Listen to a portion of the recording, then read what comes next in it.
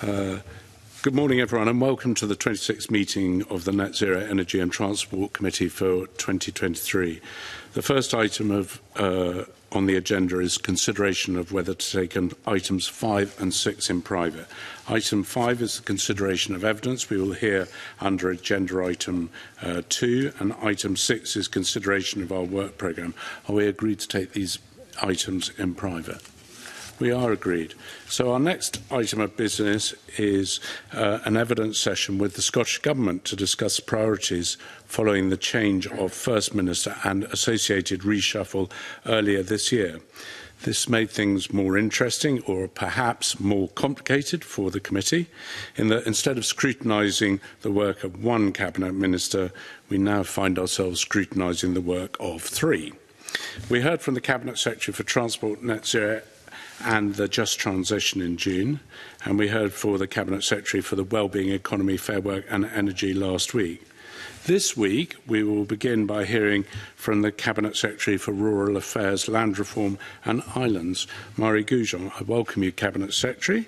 And I'm pleased to also welcome from the Scottish Government George Burgess, the Director for Agriculture and Rural Economy, and David Signorini, Interim Director of Environment and Forestry. The evidence session will take place now in the run-up and the preparations for the Scottish Government's budget for 2023 and 24, as well as confirmation earlier this month there is to be a new land reform bill. Cabinet Secretary, I believe you wish to make an opening statement. Thank you very much, Convener, and I'm really pleased to be here with the committee today to outline my priorities in relation to land reform as well as the environmental matters within my remit. Now, as we've set out in the new programme for government, it makes it clear that responding to the climate and the nature crises will remain at the very heart of the government's approach going forward, and it is the existential threat of our times, and we're seeing the devastating impacts it's already having, particularly on the world's poorest, with increasing frequency.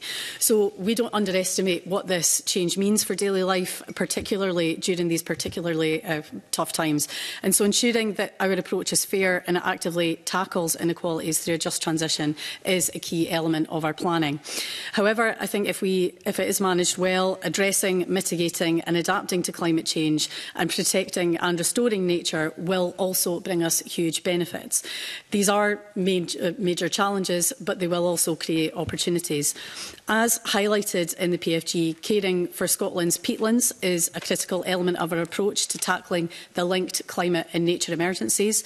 Our new peatland programme will deliver an increasingly integrated and evidence-led approach to peatland restoration, management and protection. And to this end, the Government has committed £250 million over 10 years to restoring 250,000 hectares of degraded peatlands by 2030.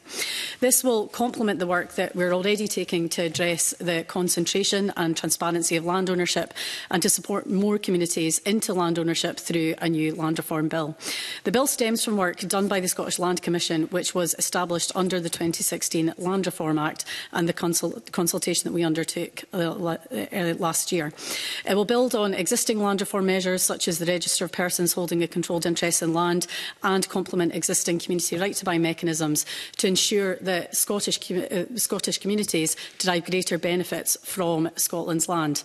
The Scottish Government will help rural communities to take advantage of these opportunities to become more sustainable, productive and prosperous through supporting those good green jobs in the rural economy. And this investment will also play a critical part in Scotland's just transition to net zero by 2045. So I look forward to our discussion today and happy to take any questions from the committee. Thank you very much, Cabinet Secretary. And before we go any further, I'd like to remind the committee and the Cabinet Secretary of my register of interest, where it clearly shows that I'm a member of a family farming partnership and own land in Murray.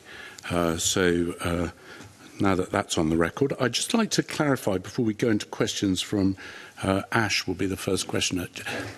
When we were discussing land reform prior to the reshuffle, it fell within Mhairi McCallan's portfolio. Can you just confirm to me that everything to do with land reform now falls purely within your portfolio, Cabinet Secretary? Yes, that's right. Land reform, taking forward the future land reform bill, that falls within my portfolio.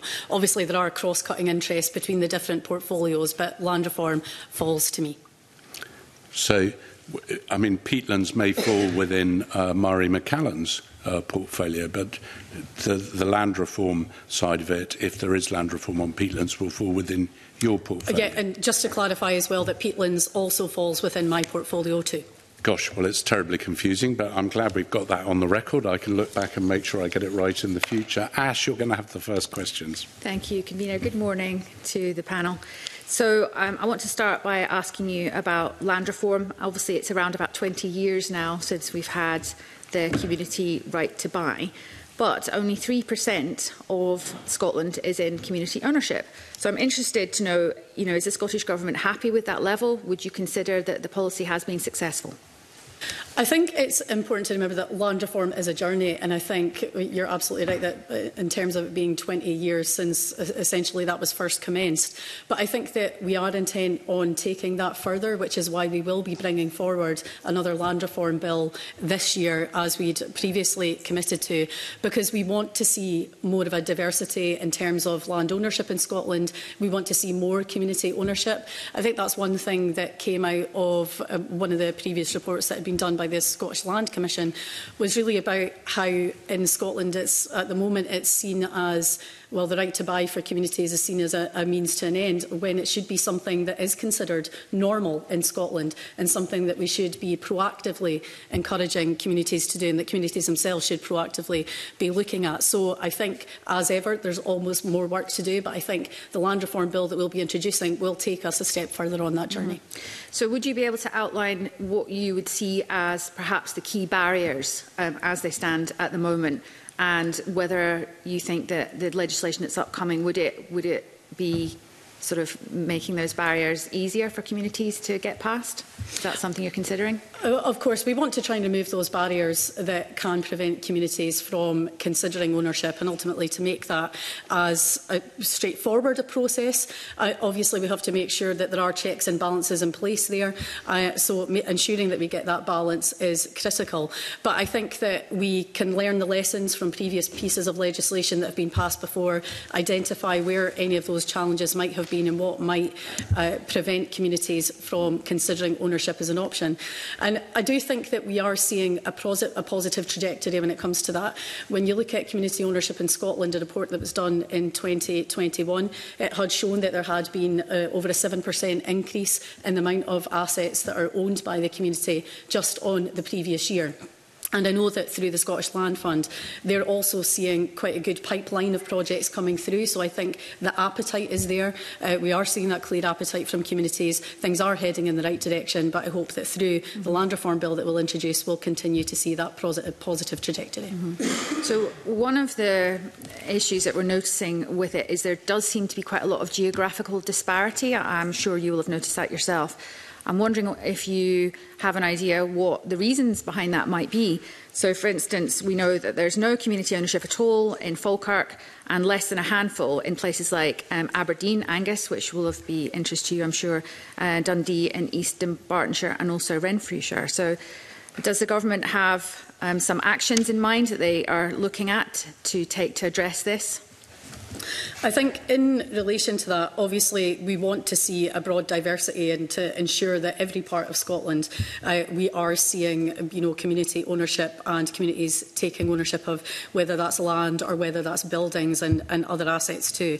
So again, a reference to the Community Ownership in Scotland report from 2021, and also within that I think it highlighted that where we saw the greatest increases in community ownership were in Highlands and Argyll and Bute, but as you rightly identify, Falkirk is an area where there haven't been any where there isn't any community ownership of assets. So I think it is something we need to tease out, try and get to the bottom of what any potential issues might be there. But it's also important to remember that there are a number of things that have to align when it comes into, when we look at community ownership. You need to ensure that there's the relevant community bodies that are in place, the right motivations are there, it has to be the right piece of land or the right asset. Maybe those pieces haven't quite aligned, but again I think we need to tease out what any potential barriers might be and look to see how we can address that. But I think it's how these projects come together, that overall motivation and making sure everything that is aligned. But it's also important to highlight too that in terms of any decisions that are made, all of that is publicly available through the Registers of Scotland website as well, so that if anybody wants to look at that information or to see the various reasons why things didn't go ahead, they can find that information there. Thank you. Thank you, Convener. Thank you, Ash, for those. Monica, you've got some questions. Yes, thank you. Sticking with community right to buy. Cabinet Secretary, I wonder if you can help to explain why there is a lower approval rate for late applications, which I think is around 42%, in comparison to timeliest ones at 73%, and whether the additional requirements for communities making late applications are proportionate and necessary.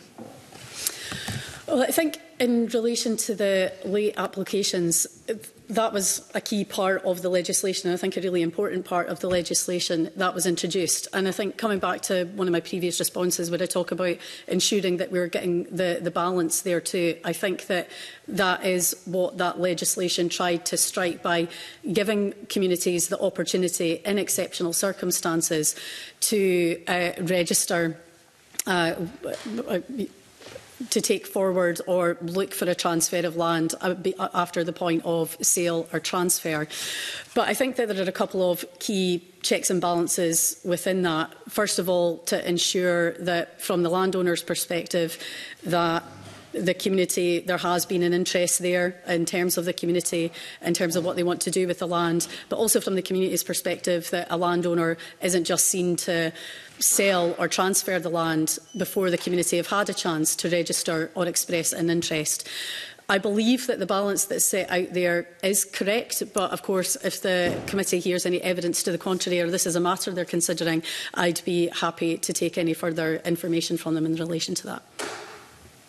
Thank you for that, Cabinet Secretary. Yeah, just some of the points that I've been reading about, just some of the extra requirements in terms of a significantly greater level of support at registration stage, which is higher than expected 10% normally required. So it just seems that there are additional sort of burdens there, and whether that's fair or not. I don't know if you've got any sort of feeling on that. Yeah, it is a fair point. There are additional barriers there, but I think particularly because of the points that I've raised there, and that's really what these extra steps are there to try and balance and address. But again, if the committee is hearing evidence that contradicts that or the balance isn't quite right, then I'd be keen to get the information on that. But I do think it's important that we have these protections there, both for whether it's the community as well as for the landowner too. So currently I feel that balance is correct and we have the right steps in place there. But again, more than happy to consider any other information. No, that's great. Thank you. And what action has the Government taken to respond to the Land Commission's 2018 recommendations on community ownership? And what expectations does Government have of the Community Land Leadership Group? I think it would probably be fair to say we haven't made as much progress against the outcomes in that report as what we would have liked to do, because I think when that report was first introduced in 2018, the key focus at that time was on implementing the 2016 Land Reform Act. And then, of course, after that, we had the pandemic, which quite rightly was a complete shift in focus for the Scottish Government as a whole. But I would say that there has been progress against some of the recommendations that were set out in that report. One key area, though, I would like to take forward, and I will follow up with the Scottish Land Commission on to see how we can progress the recommendations that are set out, is in relation to the vision for community ownership. I think that was a really important outcome from that report, so I'd be keen that we progress that. But in relation to the first recommendation, we've now published NPF 4, which references some of the policy outcomes there. in relation to the second recommendation, which talks about indicators and different measurements and how we really assess and monitor that progress. We have addressed that through the national outcomes as well, where we now monitor the number of assets, not just the scale of what's been transferred, but also the number of assets that are in community ownership as well. I also think that there's scope there for us to address some of the other recommendations that came out of that report through the review of the Community Empowerment Act from 2015 as well. So the review of that Act is ongoing at the moment, because it's also key to remember that the various rights to buy and community asset transfer, all those rights don't just fall to land reform legislation, but to the Community Empowerment Act, which is a responsibility of the Community Wealth Minister as well. So I think that it's ensuring that these different vehicles we've got, we can try and address these recommendations. But there are certainly areas where I want to address more progress. And sorry, could you raise your second question as well? I think you've covered most of it. Again, it's just the expectations on the Community Land Leadership Group and just what action government is taking on the 2018 recommendations. Yeah, the Community Land Leadership Group had their first meeting in May of this year, so it's still at a very early stage at the moment where they're really setting their terms of reference. But I do think that will be a positive forum, really, for sharing some of those challenges, those ideas, looking at any opportunities that exist going forward. Their minutes are published online too, and I think that they will be looking some of the key issues that we know communities face going forward. So I think that will be a really critical, an important part of that work going forward, and how we assess and monitor our progress, and again, some of the challenges communities are up against. So, as I say, that work's in its early stages, but I think that will be important as we move forward. That's great. And just lastly, because I think, Cabinet Secretary, you anticipated what my final question might be. You mentioned community wealth, and I'm interested to find out how government is working, I suppose, behind the scenes to make sure there is that cross-portfolio approach. So in terms of land reform and your aspirations, what work is going on with other ministers to make sure that in terms of just transition, community wealth building legislation, that there is that alignment? How does that work in practice? I think it probably comes back to the point that the convener raised at the start of the meeting as well. I think, unfortunately, when it comes to some of these policy areas, they don't fit neatly in boxes. But we do work collaboratively across government to try and address these issues, which are clearly cross-cutting. And that's the case right across my portfolio. We talked about peatlands, environment, biodiversity earlier. Community wealth building is exactly the same. As I say, there are community rights through the Community Empowerment Act, so there is that strong link there with the work that we take forward in land reform. So I do have that engagement with the Minister for Community Wealth, and I'll obviously be engaging in the work he's taking forward through that legislation when that comes forward, as well as through the review of the Community Empowerment Act too, because I think it is really important. We can't work in silos, and we need to make sure that we have that join up. Indeed. Thank you. Douglas, did you want to come in? Convener. Cabinet Secretary, to date there's been 3 applications to buy abandoned, neglected or detrimental land, none of which were approved. And there was 1 application to buy land to further sustainable development, which is currently under consideration. So this doesn't seem to be working, does it? Well, I think it's one area. I think when you look at those applications in particular, so this was, I think this actually, even though it was part of the 2003 legislation, came into force in 2018, so we've only had a few years there. I think, but it's important to look at those different applications, and of course everyone is assessed on its own merits. But I think even though the 3 applications that had been put forward hadn't ultimately been successful through that piece of legislation, it was for a variety of different reasons. So in 2 of those applications, the landowner was periodically doing work to the land, so then it couldn't fall into that classification of being neglected or abandoned.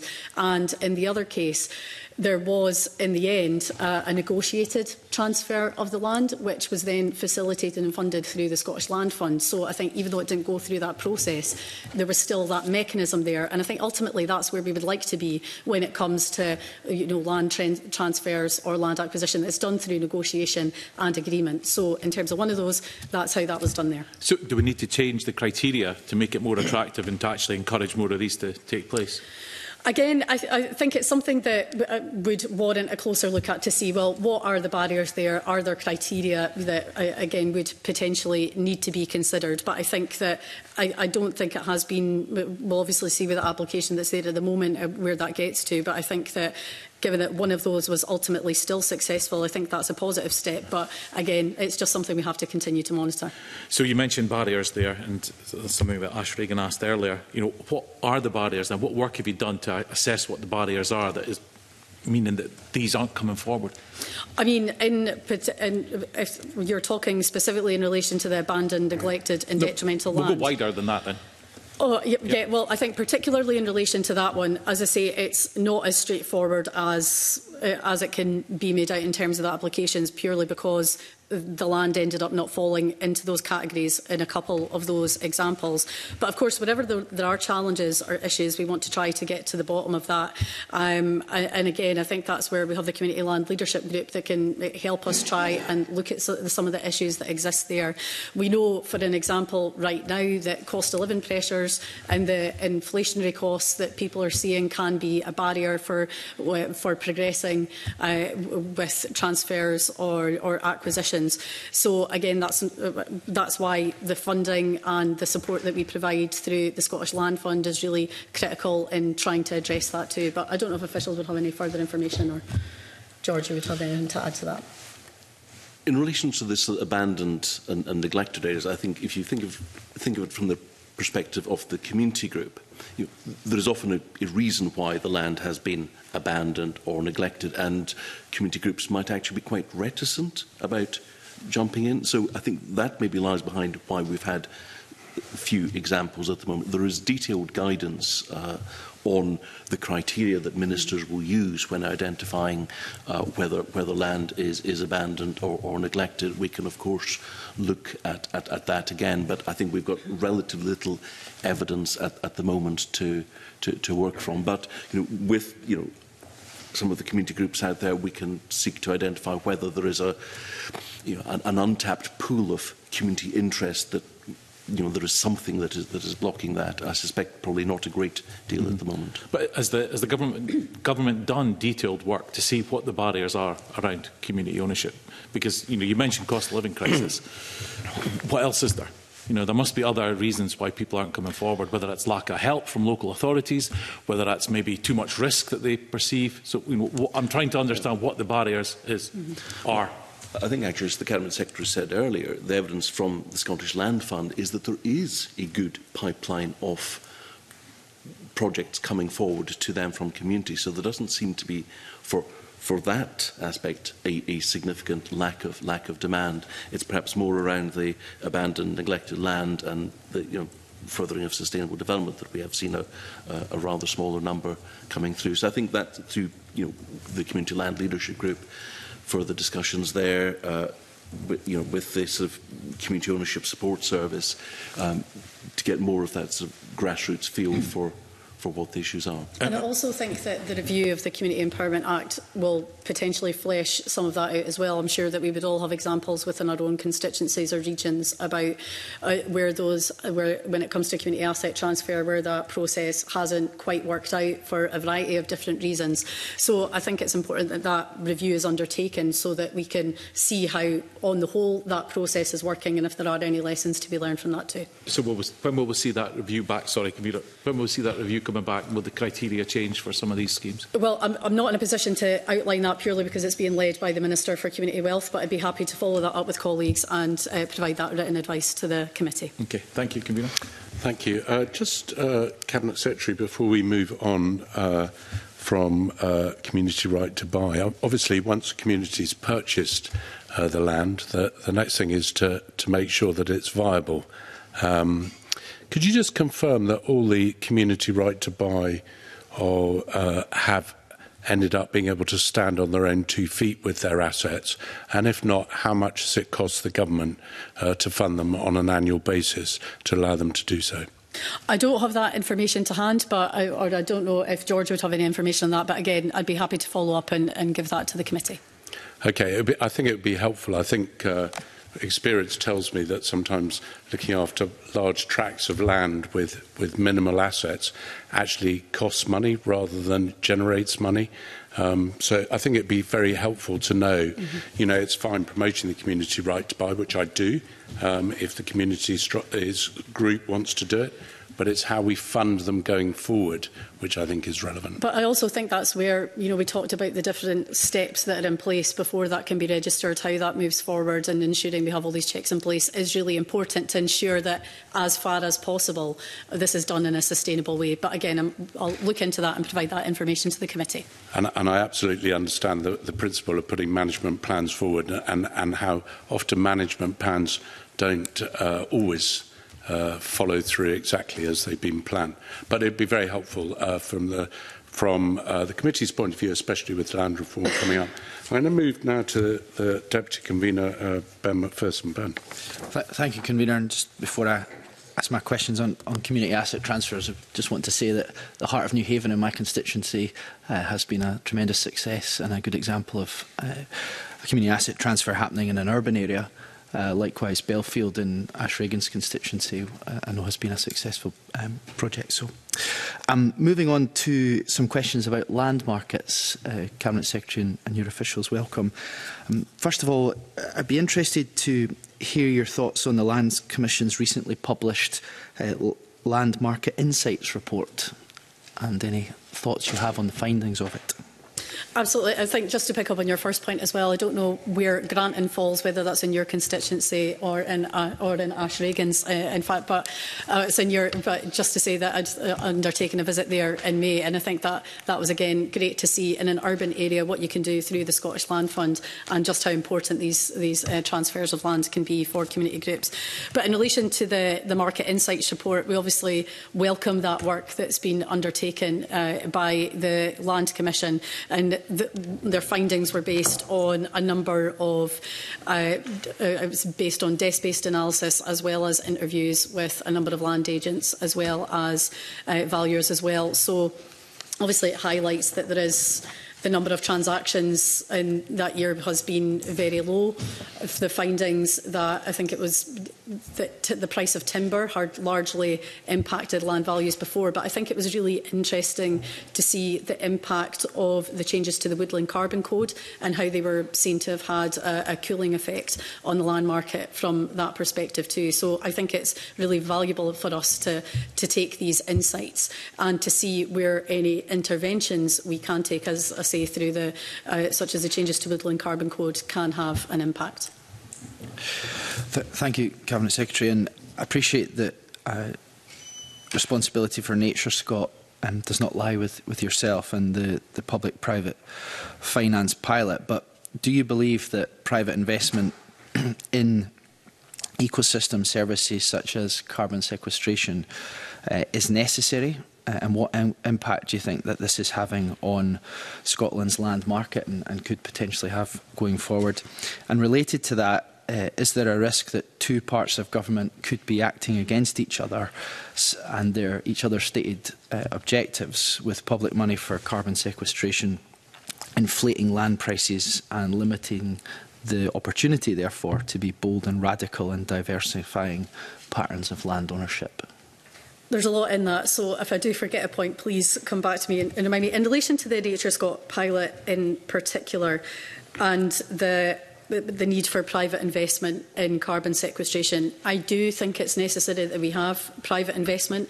I don't think that we can reach our climate targets or do what we need to do in relation to addressing the biodiversity crises that we're in as well without that private investment. We've recognised that within our National Strategy for Economic Transformation, but it's also been recognised globally too through the Global Biodiversity Framework, which had been agreed at COP15, which recognises just how important private finance is, because I think with all the public money and resource we have available, I don't think we would be able to, I think just the sheer scale of investment that's needed, we can't do that through the public purse alone.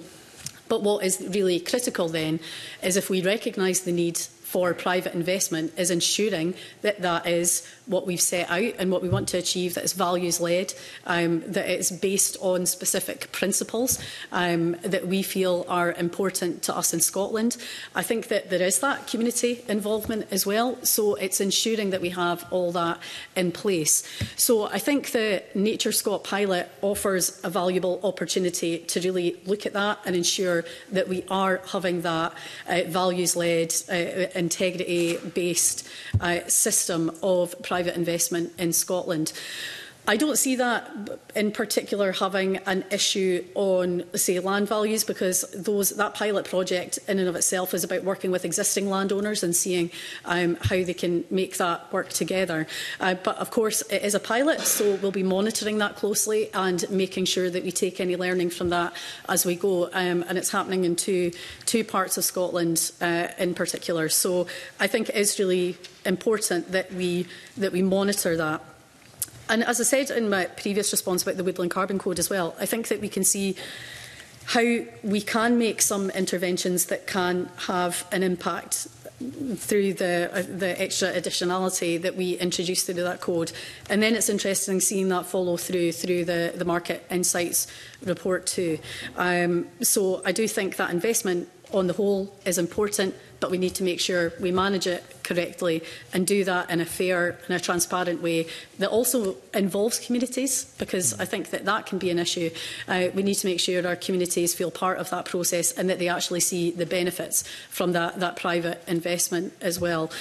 I think I got a note of your other point about does that contradict other areas of policy. I think was that the point that you were raising. I don't see our policies being contradictory. If anything, I see them as being complementary with each other. We have the interim principles for responsible investment in land. We have our land rights and responsibility statement as well. I think all of which set out that we need to see diverse ownership. We need to see more community ownership in Scotland. So I think that our values are very much aligned in this regard, and I don't see any contradiction in policy in terms of what we've set out. Thank you, Cabinet Secretary. And I think within that there's a pertinent point that to invest in land and measures, whether it's with regard to biodiversity or carbon reduction, the investor doesn't necessarily need to own the land. It can be in agreement with the landowner, and through that consideration seems to be where you see we're able to undertake a process of land reform where we diversify who owns land, but also advance those necessary investments and bring that private finance into the shared aspirations Absolutely. Of biodiversity and carbon reduction. One last question, if I may, Convener. You touched on it earlier, Cabinet Secretary, around the considerations around land value and if there's anything more you want to add around how a more diverse pattern of land ownership will be realised through a situation where the reality is that there are increases in land value. So any thoughts on that as a generic point? Further thoughts would be helpful. But also you touched earlier on Granton in my constituency, which was an example of where working with central government, local government was able to acquire land in order to have the necessary flexibility and ownership of the asset in order to deliver public and social housing. And thank you for your answer in the Chamber last week on these points, because as we consider the Land Reform Bill, while a lot of the focus will be on rural Scotland, actually the pertinence of land reform in urban Scotland when we face an increasingly challenging housing situation with demand for housing and cost of housing being a real challenge for many families. I don't know if you wanted to comment more widely on the urban considerations. Absolutely. No, I think that's a really important point, and I think that's why that was recognised in the changes that had been implemented to the Scottish Land Fund as well back in 2016, because up until that point it had just been mainly rural considerations, but recognising that, of course, in urban areas as well there are still critical issues there too. So it is a really important point.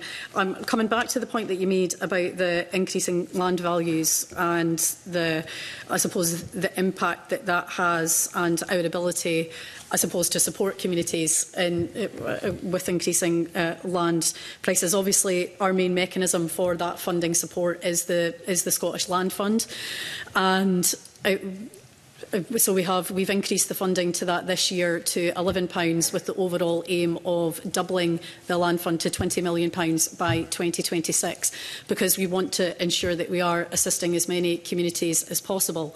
And while we want to make sure that we are funding as many different community ownership projects as we can, and we want to make sure we're seeing that spread in terms of projects, I think that we've seen through other transfers, and it of course depends on individual applications, that we have, funded projects to quite a significant extent through the land fund as well. So I think we do have that important mechanism there. But I think that's where also other fundraising efforts are important. We've seen that in other cases too, whether that's community fundraising, there's private donors have had a hand to play in that as well. It's also about the other support that we can provide. We also fund the community ownership support service too, to help with that advice and assistance. So I think it's ensuring that we are really maximising the advice, guidance and the funding opportunities that we have. And it is just a situation that we are going to have to continue to monitor closely, so that we are enabling communities as far as possible to have those opportunities for ownership. Thank you. Thank you, Convener. Thank you, Deputy Convener. Just before we move on to the next question, there were some suggestions. Well, we'd written to you, I think, Cabinet Secretary, on the land commissioners and the appointment, and Andrew Thinn, as chairman, is stepping down. And we'd asked why you'd chosen to extend him for 3 months in post. It either suggested that you'd started the recruitment too late or there was a problem with it. Could you highlight what that extension and the reason for that is, please? No problem, and I understand I've still to formally reply to the committee as well, but it was really to ensure that we had that continuity through the appointments process, and as we were looking to appoint new commissioners to the role as well. I'm sorry, I'm completely confused. So I understand you want continuity, but if you want continuity, you surely recruit before the person's time is up, rather than just extending it? Well, through that period of change, I think that continuity is important, rather than having whole-scale change of the Commission. Sorry, George, where you want to come in? I think fair to say we did start in good time on this process, but the interaction between government and the committee on the appropriate involvement of the committee and the process has taken a little bit longer than we had expected. So that has set back our timescale by a small amount, and therefore the Cabinet Secretary has agreed. George, that's quite a comment to make, and I will check up whether the committee actually was reticent in delaying its response. I don't believe it was, and I certainly don't believe that I'm going to accept that. So I'm going to park that, because I think this is a conversation that I'm happy to take with the Cabinet Secretary offline. But I think it's important to clarify. I don't think George was saying it's the committee's fault that that process was late. It's because we've been following a new process with the Ethical Standards Commissioner as well. So I think it's been getting to grips with that new process. So by no means blaming the committee at all, but I think I'm happy to follow up with the convener afterwards, but I just wanted to clarify I think it would be best to at this stage. So I'm going to go straight on to Jackie Dunbar, who's got some questions. Jackie. Thank you. Good morning. My questions today is round about access. Many folk during COVID and post-COVID found or rediscovered our outdoor spaces and our gorgeous countryside. With that in mind, Cabinet Secretary, do you think that the current outdoor access code is sufficient in detail and directive to cope with the large increase in access levels? What do you think needs to be done to manage these challenges that increased visitor numbers have created, especially around popular spots?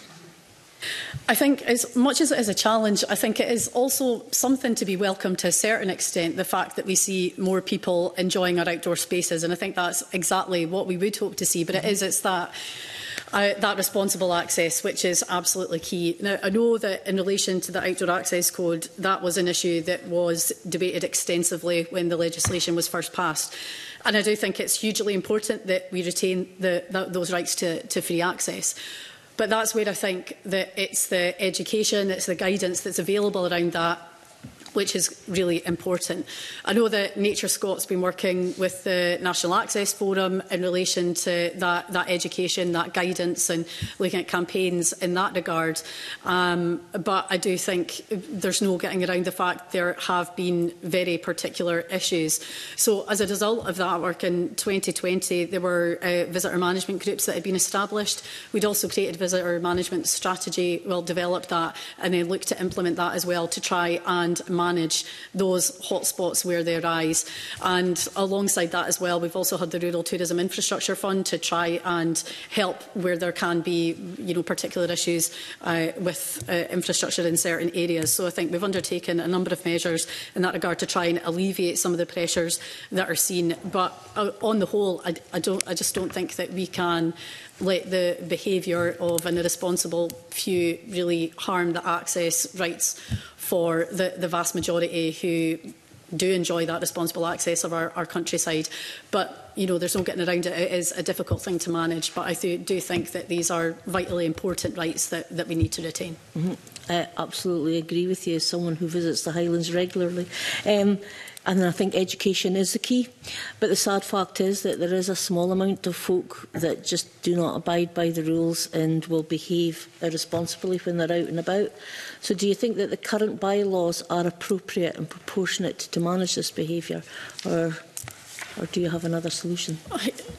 I'd be interested to hear the committee's thoughts on that as well, actually. I mean, I do think that I think the bylaws are an important mechanism, because I do think we do have these particular areas, whether it's irresponsible behaviour or even just in terms of public safety, these are risks that we have to try and manage.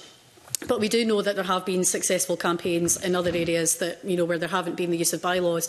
And I think a good example of that is the Let It Be campaign that's run by Cairngorms, because that is a really difficult thing to manage. As I was saying earlier, that free access with also trying to protect what is a hugely important species for us in Scotland, the capercaillie. And that was work that was done with ecologists and various other groups as well. And I think that has been shown to be successful.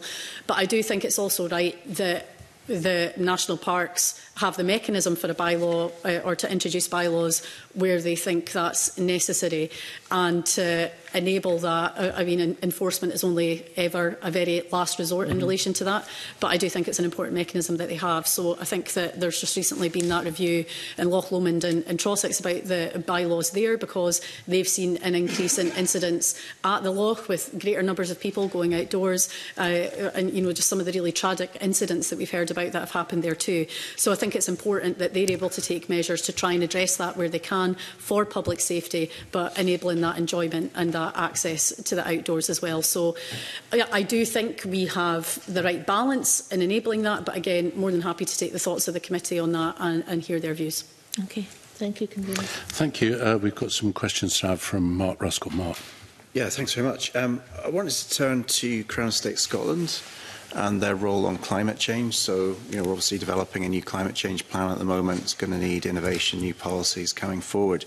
What do you see as CS's role in that space? Are they feeding into that plan? Where do you see the opportunities going forward for CES within their role to really, help us to take the action to meet the ambition that's in the law? I think they've got an important role in a number of ways. I think, first of all, in terms of all our public agencies, and Crown Estate Scotland in particular, I think there are opportunities there to lead by example. And I know that when it comes to the Scottish Crown Estate in particular, they have their own climate change action plan. And they're also part of an environment and economy leaders group. So that involves the chief executives of all the main public bodies, as well as their sponsoring divisions within the Scottish Government, ensuring that there is that collaboration across the piece on climate change, adapting to that as well, and ensuring that they are feeding into the broader policy objectives there too. So I think that it's really critical that they are part of that work, and they do directly feed into that work as well. But I think in terms of their future work too, their commissioning work to look at adaptation, what that might look like for the estate, also looking at forestry, peatland, what they can do with the assets that they have as well. So I do see them as a critical part of the work that we take forward on climate change. Do you think there's enough innovation there? So I'm thinking in particular about the marine environment, and I noticed that I think they're doing some work looking at whether blue carbon is an acceptable way to see private investment come in or not. Obviously we've got marine energy technologies as well, need for kind of innovation around that. Are you comfortable that CES are really sort of pushing into these spaces, trying to make sense of it, trying to think of appropriate ways forward, or is there kind of more to do? Again, I think probably we can't say that everybody's doing enough, because I think there is always more to do. I think especially when it comes to climate change and the nature crises as well. Now, this is slightly off topic, but it just reminds me of, when you look at land reform there too, and I talk about, Crown Estate leading by example. So with the Scottish Land Commission, they're taking forward a community land accelerator pilot as well. So I think it shows how they have the opportunity to act in that space to really try and make a difference to ultimately achieve all of our shared objectives as well. So I think there is always more that can be done, but I think that they are in a particularly unique position given the land that they own, the marine assets, the built assets that they have as well, to take a lead in each of these areas. Yeah. And then on the other crisis, the biodiversity nature crisis, we've now got the strategic framework and delivery plan. Do you see there are key opportunities there? And I guess I would particularly highlight, aquaculture. We're still seeing widespread community concern about the growth of aquaculture in Scotland. There is a view that it is not being appropriately regulated, and there are criticisms of CES and others in that space. So, given that challenge, given other challenges and opportunities, do you think CES could and should be doing more to deliver our biodiversity strategy? Again, there's a lot to unpick in each element of that as well. Having done a separate aquaculture session, I think that there is a lot of work going on in that space at the moment. And I think just to address that point in particular, we published our vision for sustainable aquaculture over the summer. And I think you'll see as part of that we put that enhanced emphasis on climate and on the environment, as well as on community benefit as well, because we want to see that ensure that we're seeing more of that benefit come to communities across Scotland who host aquaculture. But there are also a number of key commitments in that as well, about going beyond the regulatory limits when it comes to waste discharge, as an example, about how we can collect that waste, use that as part of our circular economy, and better utilise waste as well. So I think that there are a number of new commitments within that. And also, it's also important to recognise, first of all, the innovation and technology that's going on in the sector at the moment as well, to try and address some of the key challenges that they face, and also in relation to regulation. Now, I wouldn't necessarily agree there isn't enough regulation, but I think that there are a number of bodies involved in the regulation of aquaculture. We know we need to make improvements in that regard, and that's where the work that we're taking forward on the back of the Griggs Review is really important. We have the Scottish Aquaculture Council, and a key thread of that work at the moment is in relation to consenting. So we have a consenting task force there. It's not about less regulation, it's about more efficient and more transparent regulation of the industry too, and how we can make that work more effectively with all the key bodies involved. And we're hoping to take forward a pilot of that very soon, and to see what improvements can be made to that system. So again, there is a whole host, body of work going on in that space. But again, coming back to Crown Estate Scotland and their role in biodiversity, they do have a really key role to play in that as well. And I think when I talked about in the climate change space, they're part of the Environment and Economy Leadership Group. They're also part of the Scottish Biodiversity Programme as well, which is about engaging with the stakeholders, exactly looking at the biodiversity strategy. They're also starting to embed that in the work that they're taking forward with their own farming tenants. We're seeing that through the work that they do. They have an environmental grant scheme as well, where it is about biodiversity, getting rid of invasive non-native species, and all sorts of different things in relation to biodiversity there too. So again, there's always more that can be done, but I do think they are doing a lot of work in that space, and that will continue as we look forward to the biodiversity strategy and delivery plan. Okay, thanks for that. I think earlier on, in response to convener, you clarified what your role is in relation to peatland restoration. I mean, obviously a shared priority across government with different ministers feeding in. But can you sort of comment then on why peatland restoration has been so so difficult to achieve at the scale that we need it to achieve if we're to tackle climate emergency? I mean, what is the problem here? What can be done to increase that rate of restoration? Yeah, we do know that more needs to be done to accelerate the rates of peatland restoration that we're seeing, but there are a number of challenges in relation to that. First of all, there's only a short season for that work taking place. It's the skills capacity. I think there had been challenges in the past about that overall future commitment for funding, but of course we have the 10-year funding commitment of £250 million in relation to that as well. So there are a number of different factors at play, but we are taking action to try and address what are the key bottlenecks. So Nature Scot is leading on a peatland skills action plan. We have a delivery improvement plan as well, identifying what those key challenges are and the actions that we're taking to try and mitigate and address them too. But I would also want to highlight that, and maybe end my response on a bit of a positive, because we are still, even though the rates aren't what we would like to see, and we know we need to go further and do more of that, we are seeing that trajectory heading in the right direction. So our target this year, and that we'd set out in the PFG, was to restore 10,700 hectares. Now that's a 40% increase on the restoration rates that we saw over the course of this last year, which saw 7,500 hectares restored.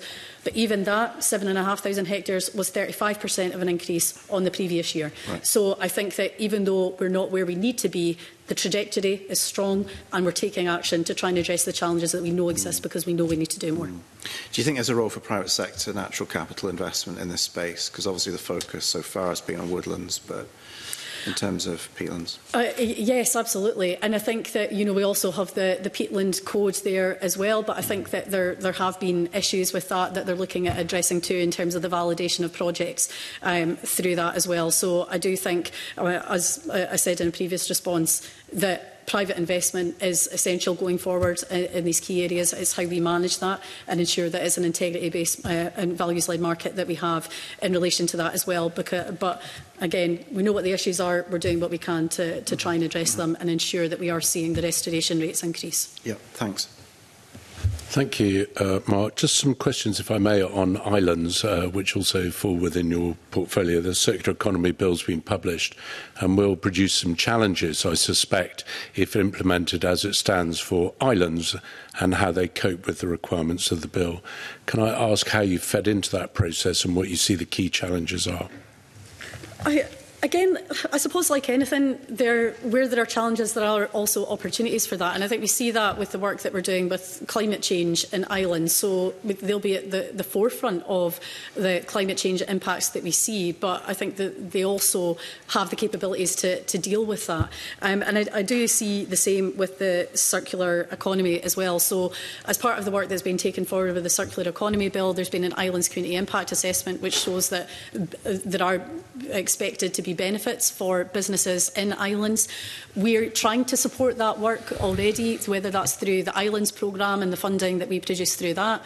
I was visiting Shetland to announce the projects that we'd announced funding for just earlier this year, and one of them was a project in particular that looks at the circular economy there and how we can improve that. So again, there's no getting around it. There probably will be issues, but it's important that our islands feature in that work as we go forward. A part of that bill is about having a circular economy strategy, so I know that there will be that engagement with island local authorities going forward. They have to be a critical part of that process, because I think they can also bring forward quite a lot of the solutions to what we're trying to achieve too.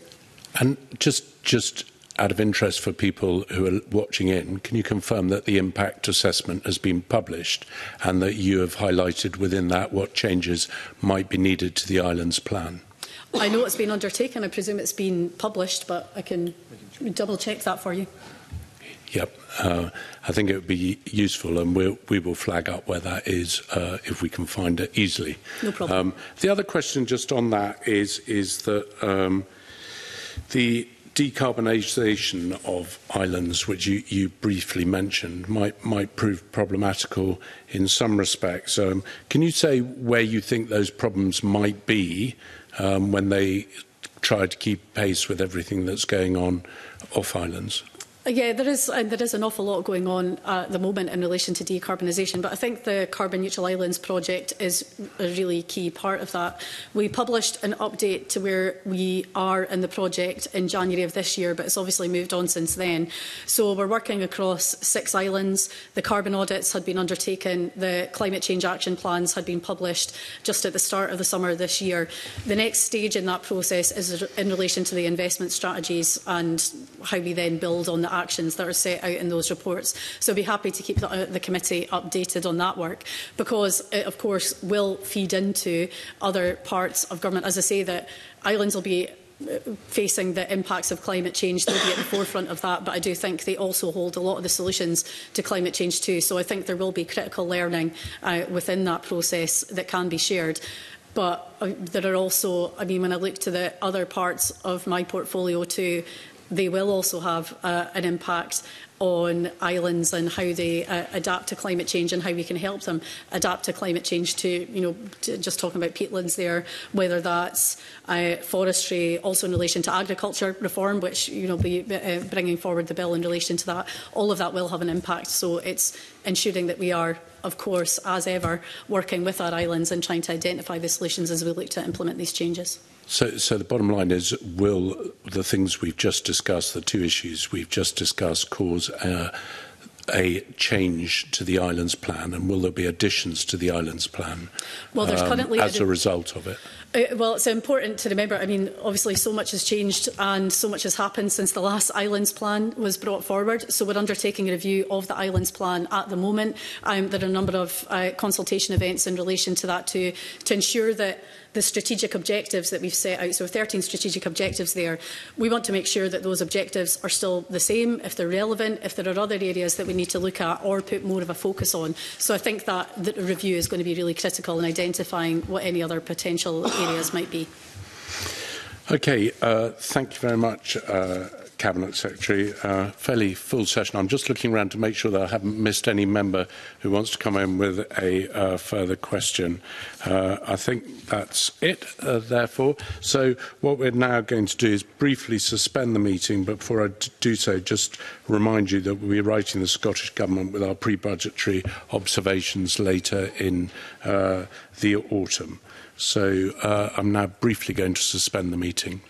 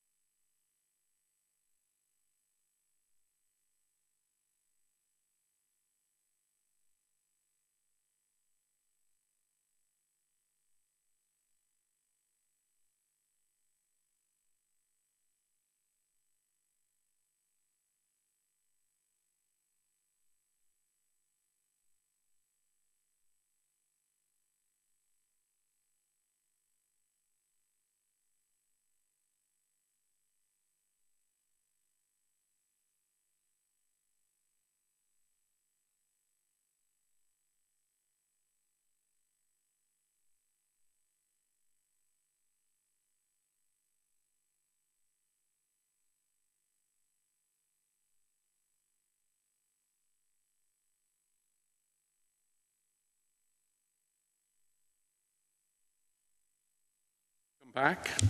We're now going to hear from the Minister for Transport on the Scottish Government's transport policy, transport priorities for the transport policy. That's quite a mix-up of words. As with our last session, this is going to be a wide-ranging session with an eye on the Scottish Government's next budget and future recommendations that, as a committee, we might make on that. I'd like to welcome Fiona Hislop, the Minister for Transport from the Scottish Government. Nice to see you at the opposite end of the committee rather than sitting next to me. That will be a new experience for us both. Alison Irvine, the Interim Chief Executive for Transport Scotland, Bill Reevy, the Director of Rail Transport Scotland, and Chris Wilcott, the Head of Ferries Branch for Transport Scotland. Thank you for joining us today, and as I say, we are pleased to welcome you back. I think you want to make a brief opening statement, Minister. Yes, Convener, and it will be brief. Good morning, Committee, and it's good to see the familiar faces from my time as Deputy Convener of the Committee, and also to recognise and acknowledge the two new members of the Committee. So I'm pleased to make my first appearance at this Committee as a Minister, following my appointment to the new role in June. A fortnight ago, the First Minister presented the 2023-24 programme for Government to Parliament, and our transport package represents a clear focus on the First Minister's priorities of equality, opportunity and community, and builds on our previous record of delivery for all of Scotland. We are making our transport system more accessible. We know that good public transport is a key economic enabler and provides opportunities in training, education and employment. We recently laid regulations to enable the bus franchising and partnership options of the Transport Scotland Act. These will come into force on the 4th of December and will allow transport authorities to begin developing their preferred options for improving their local bus services. We intend to bring forward further regulations before the end of this year to begin giving these powers full effect. Other regulations are also planned in relation to pavement parking, roadworks, zero-emission vehicles, and we're also expecting a number of UK SIs to come before this committee. Starting in October, we are undertaking a 6-month pilot that removes ScotRail peak time fares. The pilot will make rail travel more affordable and accessible during this period and will help to identify longer-term steps to reduce car use.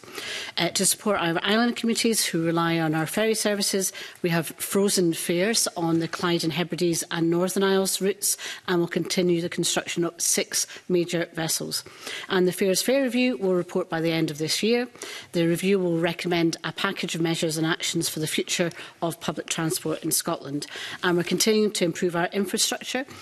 Progression of the A9 dualling continues as a priority for this government, as the First Minister's announcement of a new procurement of the dualling of the A9 between Tomatin and Tomoy demonstrates. We'll also reopen the railway line to Leavenmouth, including new stations at Cameron Bridge and Leven. This month, I confirmed funding of £140 million that will see the delivery of the East Kilbride Enhancement Project, and the Barhead route electrification improvement works remain on track for completion in December, and we plan to publish a refreshed rail services decarbonisation action plan. So measures such as these demonstrate our determination to make our transport system ever more accessible, reliable and to reduce the impact we have on the environment and climate.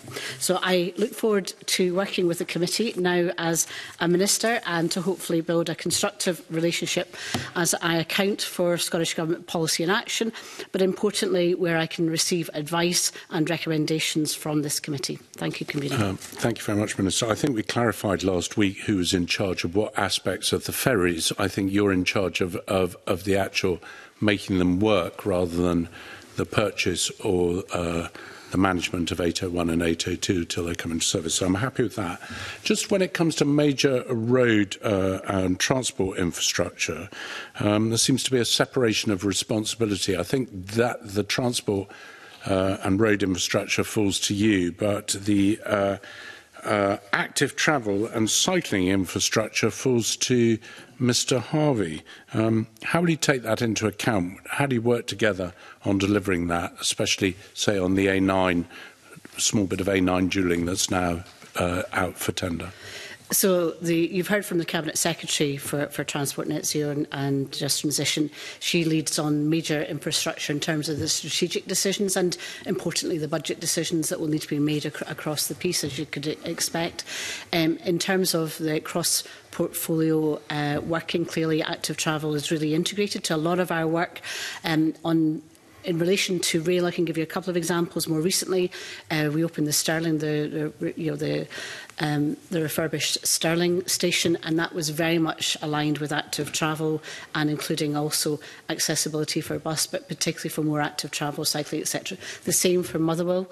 At the Motherwell station, the rail station that was opened, you referred to the A9 area, and in terms of that, I know there's interest in how we can ensure that there's safe routes around the A9 in particular areas, and I know a number of MSPs have contacted me, including John Swinney, about some of those issues about cycle lanes alongside the A9. So in terms of how we work together, we obviously need to always look for opportunities to make sure that we can connect between active travel and rail. And I think that's the big vision in terms of how we can change Scotland in terms of activity. If we can link active travel, bus and rail connectivity more, which I think everybody wants to see, the challenge is how do you actually deliver it and where and when and the priorities. That, I think, is the big picture. So I hope, Convener, that gives you an aspect that we do and will work very closely together. Thank you, Minister. That was easy questions. Now the difficult questions come from Mark. Mark Ruskell. Well, thanks, Convener. Well, I want to start by asking you, Minister, about the pilot project to remove peak rail fares, and really about preparedness for that. So have there been any challenges that have been identified up front by ScotRail, Transport Scotland, and how those are being addressed as we move towards the 2nd of October?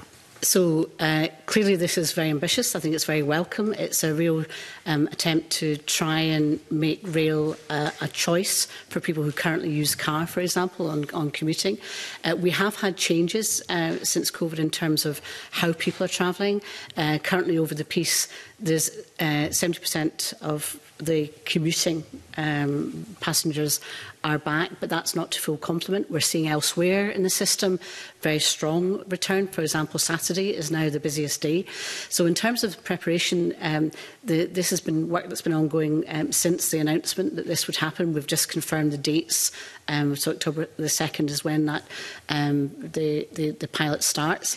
Some of the issues will be on capacity, and I've made it clear to ScotRail need to, one, make sure the communication is very strong. They've also made sure that, particularly on the Glasgow-Edinburgh line, there will be all 78 carriages will be used for the journeys. Some of them have been 4 to date. That's not going to happen during this period.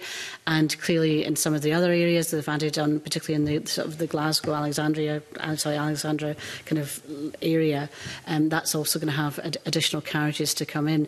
I would advise people that this is very welcome. I think people will see this as a big step forward. It'll help people with affordability, particularly because for many people, rail is just the cost of it's too prohibitive during that journey time. But I would recommend that everybody looks and watches the ScotRail communication, because they may need to adjust when they travel, because I suspect there'll be far more, far more appetite. Obviously, it's a pilot, so we don't know what will happen in changes. Clearly, we've got hybrid working. This may encourage more people to come back into offices. That's part of looking at it. But also we want to try and assess, does this see that shift from car to rail, that in terms of that decarbonisation, reducing emissions is all about? Yeah. Thanks. If I can move on then to the rail decarbonisation plan, I think we're due a refresh plan quite soon. And I'm interested in what kind of changes we might expect to see coming through that, and whether we're still going to be on track for delivering a decarbonised national rail service by, I think, midpoint of 2030s. Well, there's obviously, this is a big challenge for everybody. I think we're all seeing the impacts of climate change globally and also locally. And in terms of our responsibilities, Transport as one of the major emitters, has to take steps forward. I said in my opening remarks that the electrification that's happening in Barrhead, that's a major line, that's just to be complete and by December we're anticipating. And also in terms of East Kilbride, that we've announced that, and that work will commence. I'd also say, and I know that you've got an interest in the Levermouth rail line, that's ready for electrification as part of that wider work that will need to take place. And clearly the big next steps would be in terms of the kind of Fife Aberdeen lines. But these are all subject to kind of setting out plans, budgets, etc. But in terms of that kind of commitment and vision, there are other parts of the UK, I think, look very enviously in what's happening in Scotland, because there is that determination and activity. In fact, I'm due to speak at a major rail conference this afternoon, and there's a lot of interest from elsewhere as to what's happening. Lots of challenges, lots of activity, and lots of commitment from the partners to deliver on that decarbonisation. But you're correct in saying there'll be a refresh of that rail decarbonisation plan. Okay, and another issue which has been highlighted, particularly in the media and around the whole of the UK, has been the closure of ticket offices. Now, I think you previously said that there'll be no closure of ScotRail ticket offices, certainly not during this session of Parliament. I'm just wondering if you could clarify, where government thinking is then around other changes such as reductions in opening hours. So I think it's really important, and for MSPs in this committee and elsewhere, to be quite aware that there will be no closure of ticket offices, ScotRail ticket offices in Scotland. I think the very effective campaign that's been run across the UK for, I think, what would be a damaging policy elsewhere has impacted, I think, on people in Scotland. So some MSPs have written to me thinking that, and they've got constituents worried about their local office, and I want to affirm that there will be no ScotRail ticket offices closing. I also have written to Hugh Merriman, the UK Minister, to express concern, I think, particularly with people with disabilities. I think that's a major issue that we need to account for. And what we have said that should the one office, the Advanti Glasgow Central, close, there would still be a ability to buy tickets via our offices. So, I mean, that's something that's there. But I think in terms of that wider look at rail, we're still looking at how, and ScotRail is still looking primarily, and this is an operational matter for them, but they're still looking about how they most effectively deploy staff. Because one of the things we know, and you've heard it directly from the rail unions as well, is safety issues and antisocial behaviour is an issue, and we know that presence of staff, whether it's on platforms or on trains, make a big difference. So the travel safety officers that have now been deployed, we know are making a difference already. So the issue is, will everybody always be behind the ticket desk, or will they be supporting other work in the stations? And that work is ongoing. We'll look to try and look at that review and bring that to some kind of conclusion to give certainty, I think, to staff as well. But we do want to work, and we have worked, and we have a very good and effective relationship with the trade unions. And I should point out that we are not having any rail disputes currently in Scotland. Mm-hmm. So that's a point of ongoing discussion with rail unions then about the customer-facing roles and how that can be deployed. That has to continue with the unions, and I think the important thing is to provide that certainty and stability, that there will be no office closures, but we want to make sure that there's kind of workable, sensible operations for the stations. But that has to involve unions and what their views are on that. And certainly there are no strikes taking place in Scotland, and I want that kind of attitude and relationship to continue, so that we can continue to make sure that we've got effective working with our unions. Okay. Thank you. Just before we leave railways, if I may, Minister, before the railways were nationalised, one of the reasons that was given was that Abellio wasn't meeting the public performance measures, and that was always used against them. Now, with less trains and less work going on the railways, the Scottish Government is still failing to meet them. What's the reason for that? So in terms of the performance of ScotRail. It is outperforming the majority of rail operators elsewhere. Do we want to drive improvements in performance? Yes. My understanding, and I knew that I think that in the last bill, to maybe Bill Reeve to maybe check me if I'm incorrect in my figures here, but my understanding up to August, the performance rate was 89%, and we were looking at to be over 90%. But actually, the most recent announcement was just last week, I think, and that also showed an increase in performance. If I may, Minister, the announcement last week was the independent National Passenger Satisfaction Survey, and that one came through with 91% passenger satisfaction, which is significantly above the average for the rest of the network. But I think the figure perhaps the convener is asking about is the 92.5% passenger performance measure figure. And ScotRail has not delivered that, but is working hard to do so in collaboration with Network Rail, because actually in Scotland we manage the railway as a system with a single target, unlike what happens south of the border. And there has been good progress. Again, we are not satisfied because they're not yet at the target. Others look on what we're doing with a measure of jealousy and awe, frankly. I'm sure other people, and comparing oneself to another person and saying you're better, although you're not reaching the standard that you aspire to, is not really a measure of performance in my book. So I go back to the question, the public performance measure, not the public satisfaction, the public performance measure has not been met since nationalisation, and it was one of the reasons given for nationalisation. When do you think you're going to achieve it? And what happens if you haven't achieved it in, say, 6 months' time? There's nowhere to go after nationalisation, is there?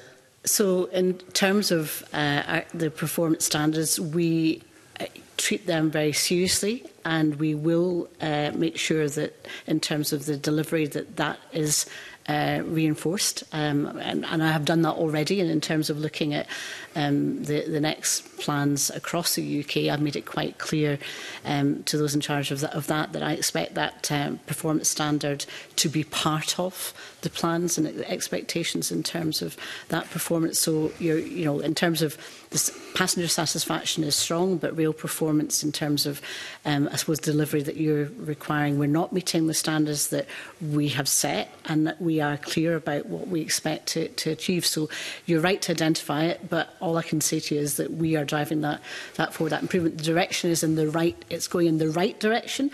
Your issue is the pace and how can we deliver that. And in terms of that customer focus, I think we have seen since the public ownership and control of ScotRail that focus on customer has really been driven forward, and you can see that. I think any of us that regularly use the rail system will know that. But in terms of that time and delivery, we need to make sure we have a reliable but safe railway, and we'll be looking at that performance management. And I'm sure you as a committee will come back to that to identify how that performance standard is being reached. Bizarrely enough, Minister, I've been listening to those insurances 2016 since I first joined the committee that dealt with transport and trains. I heard them from Alex Hines when he was in charge of Abellio, and I've now heard them from you. And in 6 months' time, I'm sure we will come back. But on that note, I'm going to move on to the next questions, which are going to come from, I think it's Monica, isn't it? Yes, Monica. That's correct, Convener. It's my turn. Good morning, Minister and officials. I really welcome Mark Ruskell asking about the ticket offices and your reassurance, Minister, that there will be no closures in Scotland. I should say that I'm speaking at the AGM of Disability Equality Scotland later today as their patron, which is in my voluntary register of interest, and people will really welcome that. I think you said that the opening hours is an operational matter for ScotRail, but I just wonder if you can clarify, is it your view that you wouldn't want to see any reduction in the capacity and availability of the staffed ticket offices? In terms of there was an original proposal that would have I've seen that reduction in numbers that were staffed, and that's now, as I said, there aren't going to be any closures. Okay. In terms of the time and the capacity, I think that's still an issue just to finally resolve how we get the service improvement that's needed, give I think that kind of sense of assurance that there are staff available at stations. And the issue is, how much time people are going to be spending behind the ticket office as opposed to helping people with disabilities or the other needs that are at a station, and those have changed since maybe kind of 5-10 years ago of what those expectations are. Okay, well, we'll keep an eye on that. Thank you.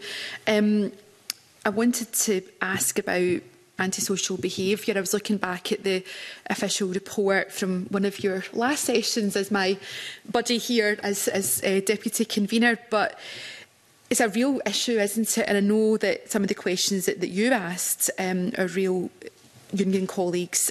You totally understand that there's been some really serious issues around antisocial behaviour and violence, both affecting the public, but also the workforce that you mentioned in your earlier remarks to Mark Ruskell. So I wonder if you can say a bit more about the action that Government and Transport Scotland has been taking to tackle this and to understand the root causes of that antisocial behaviour and criminality.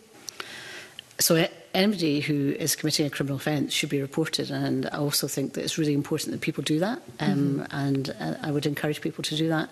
In relation to antisocial behaviour, I think this is an issue that's more wider in society, and there's, in terms of that kind of, I suppose, why is that happening? I think there may be issues that are post-pandemic in terms of behaviour issues within some groups as to what was boundaries that might not have been acceptable, but people think they're acceptable now, and that's maybe a complex area that needs to be looked into. So I'm not going to say this is just rail specific or even just transport specific. I think you see that in different other walks of life. I'm due to meet with the Community Safety Minister about this general issue from a government point of view.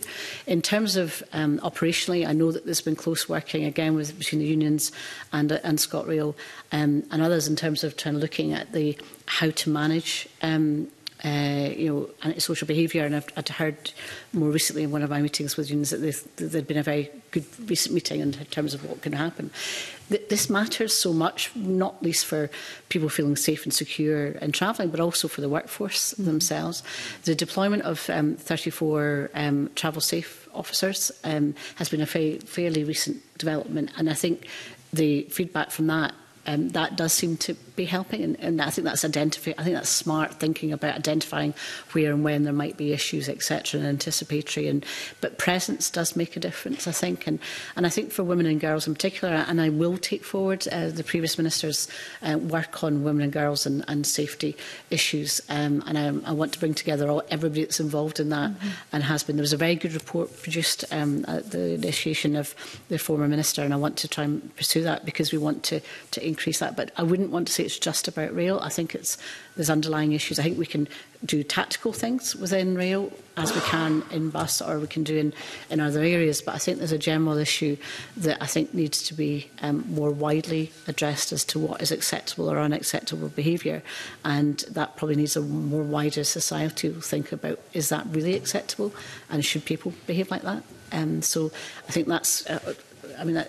that's quite a general answer, but to reassure you, I do think it's serious and important. I have had the conversations, particularly with unions and that, and also with ScotRail, and also I want to drive forward the kind of safety issue, particularly women and girls, and look at practical ways that we can make railways safer and more secure and more comfortable for everybody to travel on. No, that's really helpful. I agree there is that wider context, but just to bring it back to rail staff, because it's really good to hear there's now over 30 travel safety officers. They've got an important role. Hopefully that will help improve public confidence and get people using the rail network in greater numbers. But rail unions, including the RMT, and I'm a member of the RMT parliamentary group, but all the rail unions have raised concerns about their members who are very much on the front line of this. So what will you be doing to look at their safety and their well-being in particular, and how they feel about it? Because as we know, a lot goes unreported. We don't always get the full picture, but as we deploy more and more workers to try and deal with the issues, they might be the ones that have to absorb a lot of the abuse. So what specific actions will be taken to really protect them and to make sure that there is a zero tolerance culture across the rail network? So you're right to identify, the zero tolerance culture, and that's in the workplace and also for passengers. It really is a matter for ScotRail as to how they implement that from a management and deployment point of view. And it's an area that, as I said, I've already, in my short time as Minister, had a number of conversations in this area and will continue to do that. I also think when we talk about staff, we also need to look at the position of women as well. We recently had ASLEF in the Parliament, and they were celebrating their 100th women driver. And also we had an event in Parliament that Graham Simpson hosted, and it was Women in Rail. Now, if you've got frontline staff, I think any staff, there should be zero tolerance of bad behaviour. But if we're trying to increase and trying to encourage more women into rail, then we have to make sure that the workplace is somewhere that they'll feel comfortable in working in. So I think that's why we have to take it from different perspectives and different lenses. But I don't know, Bill, is there anything else specific you would want to add to that? I think just say there's a good deal of work between ScotRail, British Transport Police, the transport authorities coming together to explore whatever initiatives are possible. And there's a range of measures being deployed, including, for example, discussions with rail unions about the further use of body-worn cameras and the extent to which that might help with the security of staff. It is an awful problem, and the behaviours on the railway reflect the behaviours around the railway, and folk come into the railway and behave in that manner. So I think it is a wider issue, but it's something I think there's a strong alignment of interest between ScotRail managers and staff, and indeed ourselves, about what can we do, what practically can be done to address this I think, growing concern about antisocial behaviour. And as many things, the solutions will come from those that are in the workplace and operating there. So we need to listen to them as opposed to say, we think this is what will work. I think that's why that dialogue is very important. Well, issues that I'm sure we'll return to, but thank you for those updates. Thanks, Monica. Douglas, I think you've got a question here on the Yes, thank you, Convener, and it follows on from Monica Lennon's questions. In terms of antisocial behaviour and violence towards staff, does that make the ban on alcohol, is that going to continue? What's the government's thinking on that area? So our position, and it's a position that the previous minister has taken, is that should continue. And I think in terms of that respective issue, particularly late at night, and for women travelling on rail, the experience of being on trains where excess alcohol has been taken, it is a problem. I think anybody who travels on rail will know that and see that and experience that. So that is our current position.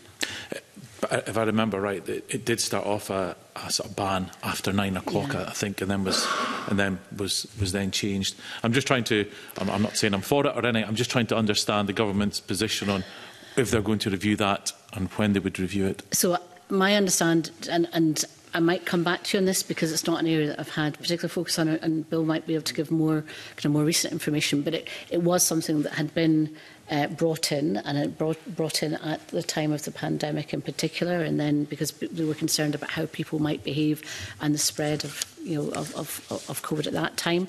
But also there was been a recognition that it did change people's behaviour, or was helpful in changing behaviour. So I would say that there are sometimes requests for it to be changed, but the last time that request was made, the Minister was quite clear at that time, but Bill might be able to give you more information. It is striking. It's an issue that you get a wide range of views about. I think just, for example, taking the staff's view, the drivers' union, ASLEF, remains in favour of the ban continuing. Interestingly, last time we spoke with the RMT, they were in favour of the ban being lifted. Although that's a very practical reflection about whether we might be better off focusing, for example, British Transport Police resource on particular trains and having a more tolerant attitude at other times. There's a big debate about this, and it's something, Minister, we've been continuing to work with ScotRail, listening to the views of staff, and we were proposing to bring you some further advice about that. But it's not an issue where there is a settled view. There are strong views held and I guess that's because obviously there is a ban at present, but in terms of ScotRail staff, I think they've been told they're not the police, they're not there to enforce it. And I guess because there's not police on every train, then it's difficult to enforce.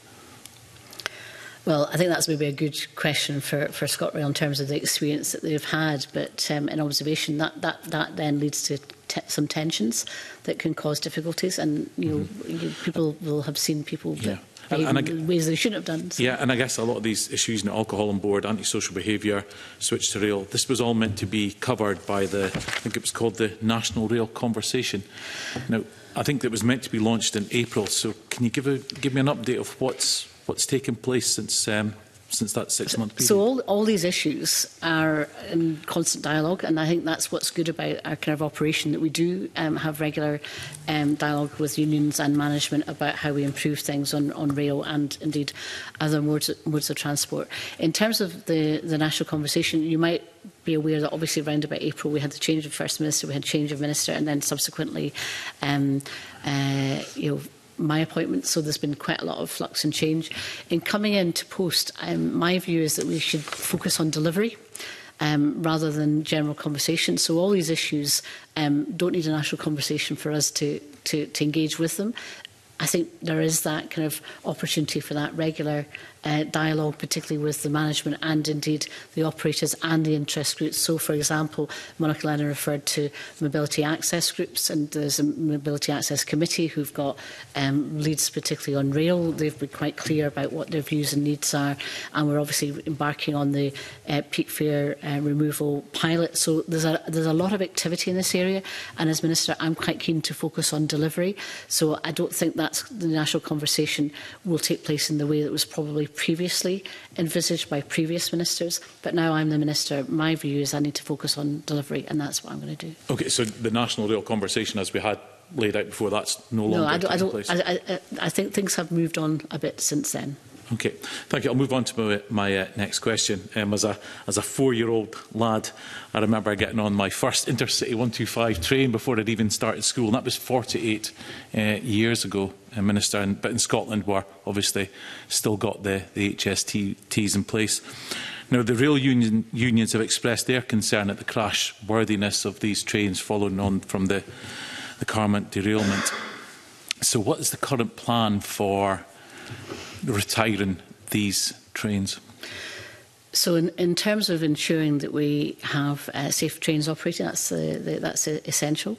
In terms of the review that took place, and indeed the continuing work of the replacement of the HSTs, and indeed looking at that work, that obviously is continuing, but the reassurances that we've had from those that looked particularly at the rail safety positions of the HSTs, they're satisfied that they can still run and can run safely.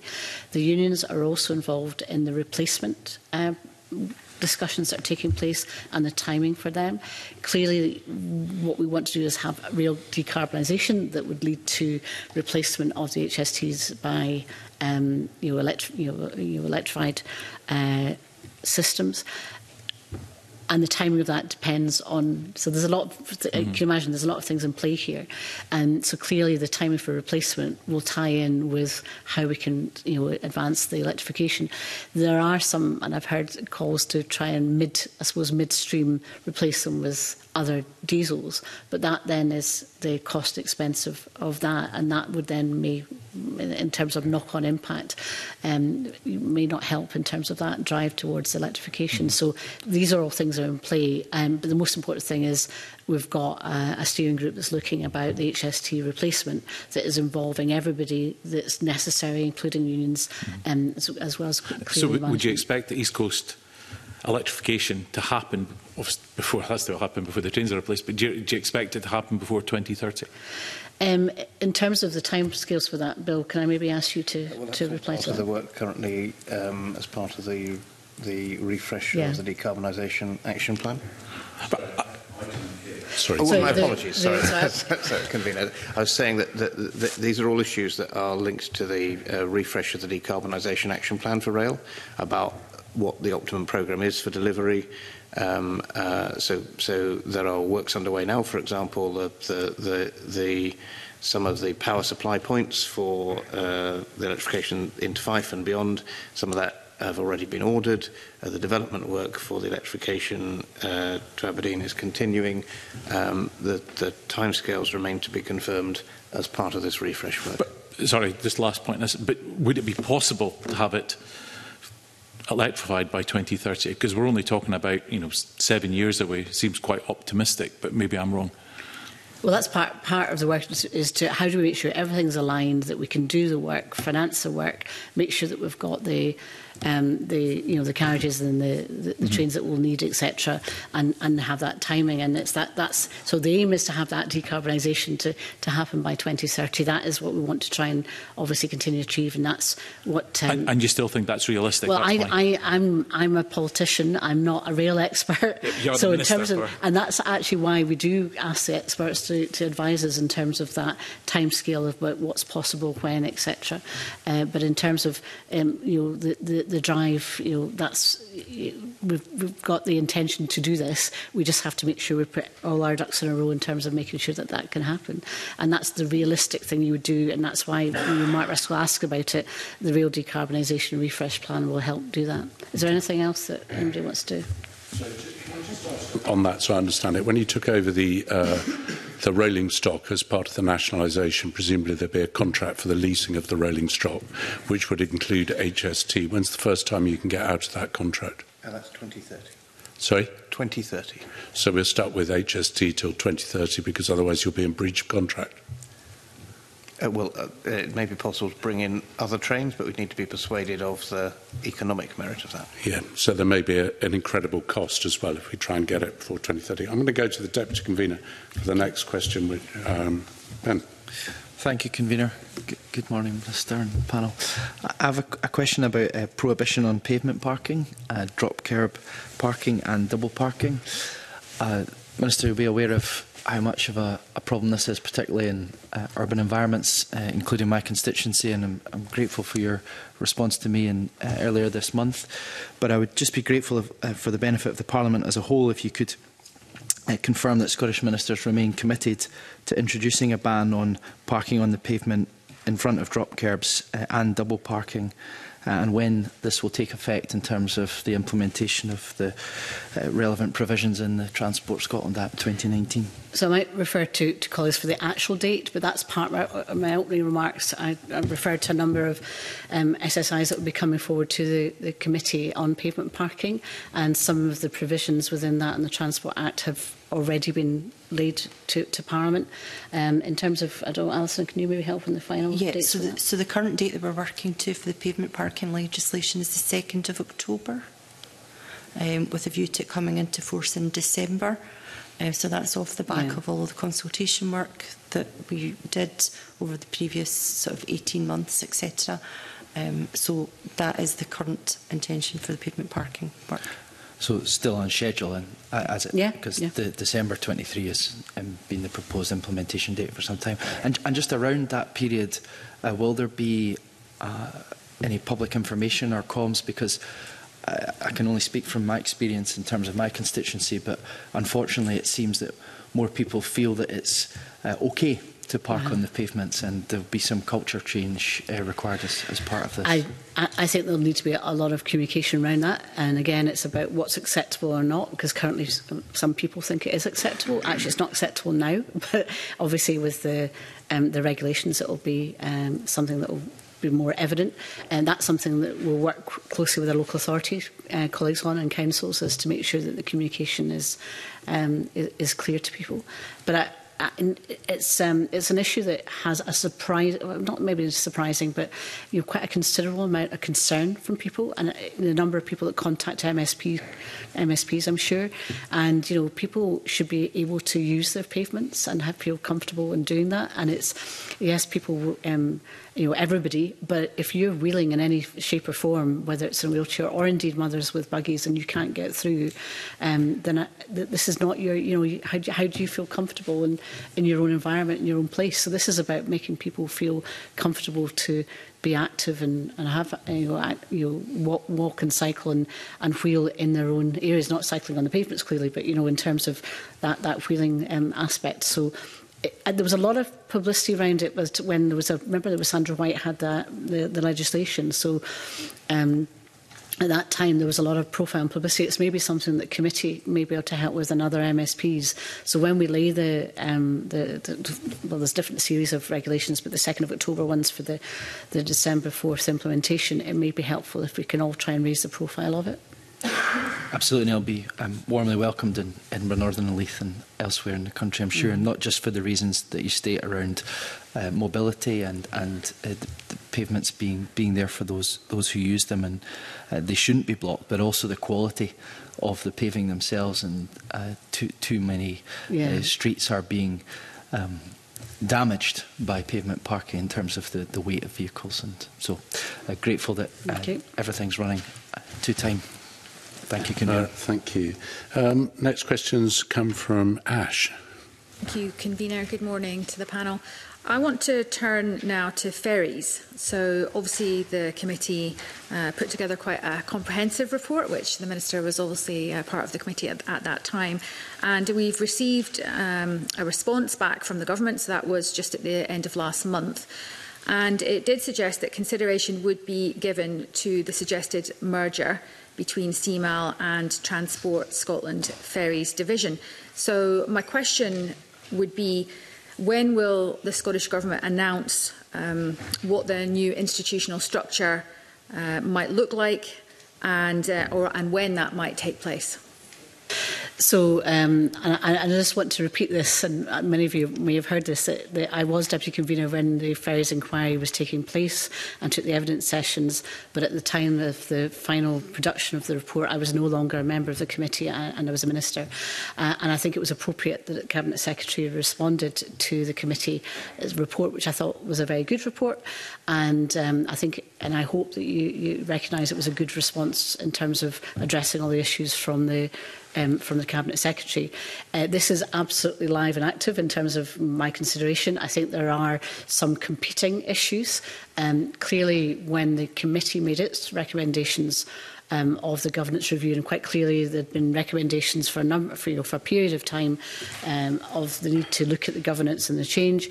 At that time, Angus Campbell's Community Board review of the ferries hadn't taken place, or it was taking place, hadn't reported. He's now reported, and that is now published on Transport Scotland's website. Their view was the merger should be between CalMac and CMAL, which is not the same as the committee's. To be fair to the committee, I think the committee also said we need to be cognizance of what the communities want. We want simplicity, we want improvement at all levels, and I'm acutely aware of that, having spent the summer speaking and visiting a number of island ferry communities directly. Obviously, the committee heard a lot of evidence themselves. I think there may be some tensions, which I think the committee itself alluded to, as to what could happen in terms of what might be appropriate either legally or the consequences of that. So I'm looking very closely at that, and I know the committee's interest as to the underpinning rationale of what is going to be able to be done as to what might be desirable to be done. I would say that in terms of the value of the government and the value the government places on all the players in terms of Transport Scotland, CMAL and CalMac, they all obviously have different strengths and abilities strategically. Obviously, the connections between Transport Scotland Ferries Division and CMAL have to be very strong and needs to be very strong. And clearly in terms of that expertise that CMAL have in terms of not just ferries, I would add, I'm very struck by the need to look at ports and harbours as well in terms of looking at the assets and how they're dealt with. So the factors in play will need to be the decision about governance, which obviously comes following the previous Project Neptune work as well. But it's the governance issue, the islands connectivity plan, and obviously issues around the GIFS 3 in terms of that. So these are all connected, which committee has previously identified. And in terms of the decision making that, I think this is a fairly major decision that needs to be taken. So I will also need to make sure that Cabinet is involved in that, and that's a process that we're currently involved in. So I can't prejudge that and tell you time, because I'm kind of dependent a bit on decisions making across government. But you will you will hear, and you will hear fairly soon. So we'll be the second to know about it then. Probably. That's. I think. In terms, I need to tell Parliament, obviously, but obviously I need to get through Cabinet. But that would be we need to announce that to Parliament, and clearly, with the interest of this committee, would make sure the committee and alert the committee when that's due. Okay. The Scottish Government has set out that they don't think that the independent ferry regulator is the appropriate way to go forward. So can I ask you then, how do you think it's possible to ensure, I think what the committee and I think communities as well were looking for is a strong oversight of these lifeline ferry service provisions? So I think, as the committee knows, a lot of these issues stem from the need for resilience in the fleet. So the focus on those 6 ferries and the delivery of them is absolute.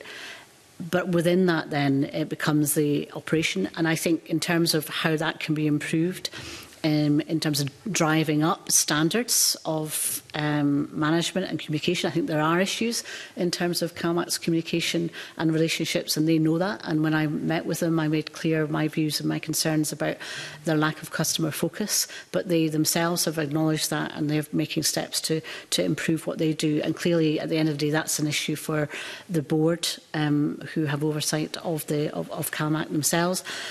The way I think we can try and address some of these issues is in the next CHIFS 3 contract, and whoever would be delivering that, in terms of what the expectations are of the standards. And I think some of the points that are particularly strongly made in the community's board report in terms of what those expectations would be, we can try and build them into the contract. Similarly, the committee's report themselves had a number of issues within that, and also the principles by which any new contract should be judged. So in terms of driving that change and improvement, that can and should be done through that contract change as well. And it also requires acute and fastidious ministerial oversight, although obviously not interference to things that are the matter for the board or indeed the management. And I'd like to reassure the committee, having spent a considerable amount of time looking at the ferries issues, I will take an absolute very keen and active interest in that. That's good to hear. The Scottish Government has indicated that a decision on whether to tender or directly award the next Clyde and Hebrides ferry service contract has yet to be made. So if I can ask the Minister, when does she think that decision will be made, and do you intend to award CalMac Ferries a contract extension to allow for any future arrangements to be established?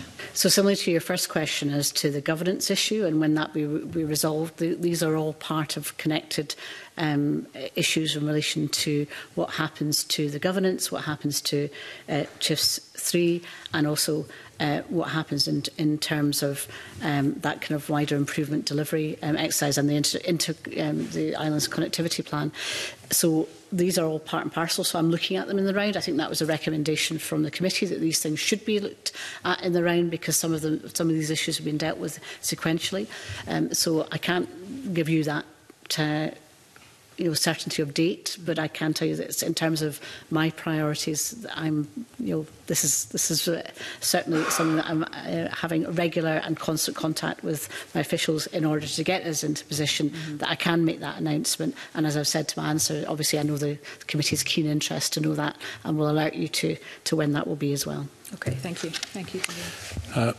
Minister, can I just push you a little bit on that? We are running out of time as far as going out to tender for the contract, and it was one of probably I felt one of the most difficult decisions to make is to make a recommendation that it was awarded again to CalMac, and it's probably some of the things that islanders have mentioned, that they think, how can you give it to CalMac when they have been so bad at delivering what they've been delivering for the last contract period? So could you give me I think I want to push you on when we're going to get an answer, and also I'd like to know some of the key things that you're going to do to reassure islanders that if it is a direct award, that you will be right on top of the delivery of that service, because the figures we got from CalMac were opaque, to say the least, on their delivering of standards.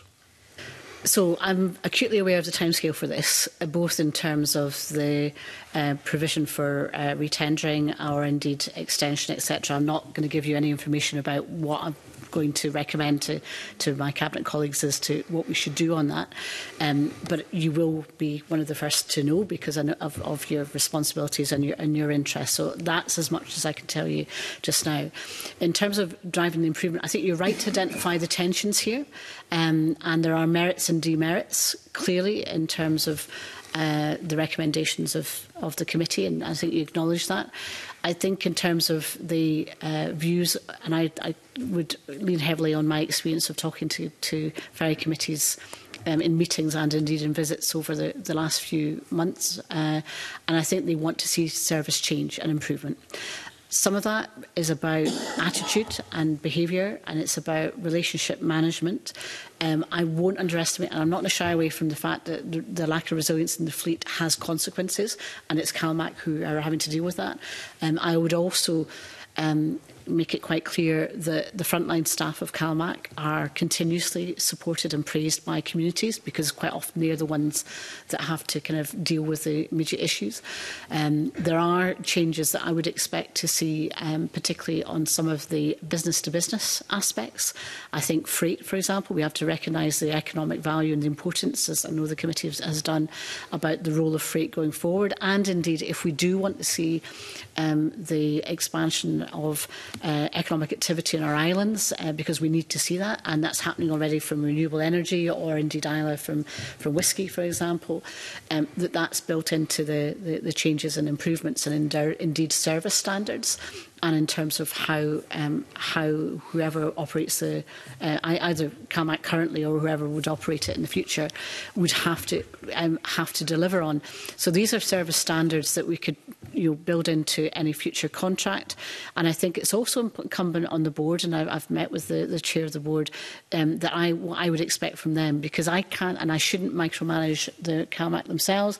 My relationship is with the board, and so I have to make clear what my expectations are. And I can reassure you that on my very first meeting with the chair of David McBrain, I made it clear that customer focus was one of my kind of key key aspects that I would want to have things delivered on. And so therefore, I know you want me to answer everything now. I can't, but I will make sure that you're the first to know when those decisions are finally taken. And probably fair to say, Minister, the committee have requested a debate on ferries and the report that we provided, which would not be unsurprising. We haven't been given a date yet, but when we get a date, I'm sure you'll be able to give us complete answers to all the questions at that stage. I will go to the next questions, which come from Jackie Dunbar. Jackie. Thank you. Good morning, Minister and your officials. I'm going to focus on the fares review today, if you don't mind. Are you able to provide an update on the progress of the fares review? I know it's a tongue twister. And are there any findings beginning to emerge that you can possibly share with the committee this morning? So, yes, there are. Indeed, I'm meeting with officials just this afternoon to set out the next stages to make sure that we can report as we've intended by the end of this year. I think the Fares Fair Review is a bit of a tongue twister, and if I wanted to make any changes, I might change the title. That's probably what I would do.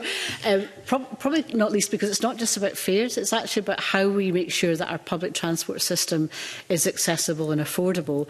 And because we have got such a, I suppose, fragmented system between what's deregulated, for example, in bus, what is obviously nationalised now in terms of rail, and looking at obviously the ferries issues as well, because there's fares issues, what's subsidised, what has concessionary travel, and unlike many other countries who have a probably more varied system of concessionary travel, we have 2 million people in Scotland who've got free concessionary bus travel, for example, just now. So the Fares Fair Review is looking at all those issues. There are plenty of suggestions of anomalies, and I know that's an issue that's been raised here, for example, about accompanied people who've got sight impairments, for example, and challenges and disabilities on rail. So there's lots of individual things. That under 22s on ferries, for example, is there something that can be done from the inter-island aspect? So there's lots of individual things, but what we also want to try and do is to try and set some kind of parameters of what a kind of fare system might look like. Clearly, in terms of the operation of fares, they get set in advance of a period. So the idea is to bring forward the report by the end of the year to make recommendations that can be started, not completed, but started to be implemented from the 24-25. Okay, thank you. And also, can you tell us today what engagement Transport Scotland officials have had with their UK counterparts to maybe hear and learn any lessons from the £2 bus fare cap that was introduced in January? So I can maybe, I don't know if Alison ever might want to say if there's been any contact at officials level. What I can tell you is that just last Monday I met with Richard Holden, MP, who's the transport. Well, he's the UK minister that has transport responsibilities, and we actually did discuss their experience, and so we'll exchange that. And we also have I'm trying to remember the title of it. It's Interministerial Group, which brings together Wales and also obviously the UK and the Northern Ireland executive, but not ministerial at this stage. And that's one of the things I want to do, is to make sure that we're learning from each other from lots of different aspects of their experience, including on bus issues as well, because everybody's doing things slightly differently, and understandably we have a major in terms of expenditure, £300 million on concessionary travel. You see currently the under-22s currently is 84 million journeys that are taking place, and in terms of the impact of that, we know that we've got many families dealing with cost of living issues, and that's really helping in terms of that activity, in terms of helping families. I also heard, and this is, I suppose, what does it mean to individuals?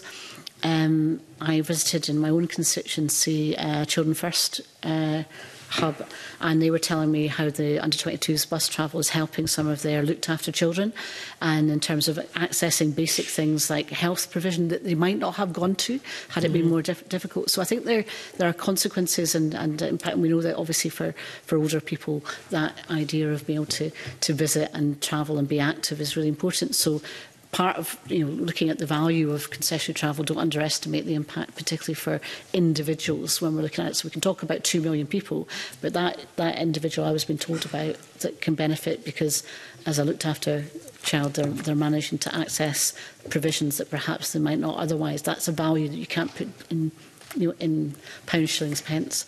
So it'll be it's on track. I will have more information from this afternoon going through with officials. Stages for delivery to have output for you to assess. But it's not just about fares, if I can give you that kind of sense. It's how do we actually have that kind of view as to how public transport can serve us. But Alison, do you want to come in on that? I think maybe just a couple of points just to add to that. So we are expecting to get some of the evaluation from the under-22 free bus. If we don't have it already, it will be coming in shortly, and we'll use that to help inform sort of any recommendations that we make to ministers. But I think, as the minister's already outlined, we've got quite a different offer in terms of the level of support that we provide to passengers and bus services in Scotland. So from our perspective and kind of the analysts that support all of that work, we look to draw on as much information and evidence as we possibly can. So the £2 cap, for example, has been the approach that the UK government has taken in England, but in a very different context to the way in which we're operating. So when we're looking at all of these different approaches, we're trying to draw out the best in these and then present that to ministers as a coherent and integrated approach to the way in which we pay for transport. And when I say we pay, I mean society, what government contributes, what passengers contribute, etc. across the modes. So that is the challenge. Yeah, I think also the challenge as well is to get the routes in there as well, because while we've got the under-22s, if they can't get to places for work or etc., then it's kind of defeating the purpose a little bit. But that's another day's. I agree, and that's why accessibility is as important as affordability, and it's why, and I suspect from the figures I've seen, though this evaluation will demonstrate some of the areas that have got, and the take-up is fantastic, and particularly for those that can travel independently, the kind of over 12s, and then the figures are very, very strong. But the areas that have got less availability of buses, then you have lower areas of uptake, and that includes my own constituency. As have I in mind, so I'm going to contact you out with this committee in regards to it. I should have invited. I should have invited that. And my final question, and you touched on it very slightly, is regarding some countries such as Austria and Germany have recently introduced national and regional traffic tickets that provide access to almost all public transport across our country for a low monthly cost. Can I ask, is this something that the Scottish Government have given any consideration to introducing here? So I'm expecting to see that as part of the kind of the comparators that Alison Irvine talked about. I think that's what's interesting about that. That's it's reduced fares. It's not no fare. It's some fare, and it's to encourage activity and use. Alison? I just see what we've done as part of the work is some international benchmarking, where we've looked again. We've looked at places like Germany, Austria, Denmark, and the types of approaches that they take to their ticketing systems. But again, just sort of bearing it back in the reality of the complexity of the transport system that we operate in. How do we then make that work for us? And again, that will be something that Ms Hyslop will get an insight into later on this afternoon. Okay. But there's some good stuff out there. So. Thank you. That's the convener. Thank you very much. Thanks, Jackie. Douglas, you've got some questions, I believe. Yeah, thank you. I've got some questions on EV charging, Minister. So I'm just trying to work out how the Scottish Government can play its part and how the private sector also play their part, so we can have a comprehensive charging network now and into the future. So we set out, it was one of the first things I did as Minister back in June, was the EV Vision for Scotland, where we're looking to work with the private sector to see an additional 6,000 EV chargers put in before 2026. In terms of the current numbers, we understand that about 20,000 have been supported domestically and business by government's support. In terms of going forward, clearly local authorities are taking responsibility and trying to make sure that they've got full coverage in their own areas. And in terms of that investment, I know that how we work with the private sector is going to be really important. ChargePoint has been supported by the Scottish Government for some time. That can continue in terms of that contract, I think, until 2026, or around that area. In terms of where we are, there was a report produced by the Department of Transport in terms of what they thought was the numbers of EVs themselves. That probably is an underestimation, I think, by about 16% in terms of the numbers that we have. We've got far more EV, as in electric vehicles, on our roads than probably was anticipated from that initial research, and we're trying to work. That's one of the things we're going to do with the other ministers, is try and make sure we've got a good benchmark in terms of how we're monitoring numbers of EVs on our roads, but also in terms of that charging. We've got a very good rate of charging compared to the rest of the UK outside London, which is very strong. But I think, as everybody knows, we need to try and improve that. And there's that shift from initial subsidy, and I know I've had plenty of letters from MSP saying, hang on a second, the price is going up. Well, that's because you've got private operators now operating systems that previously had a great deal of subsidy.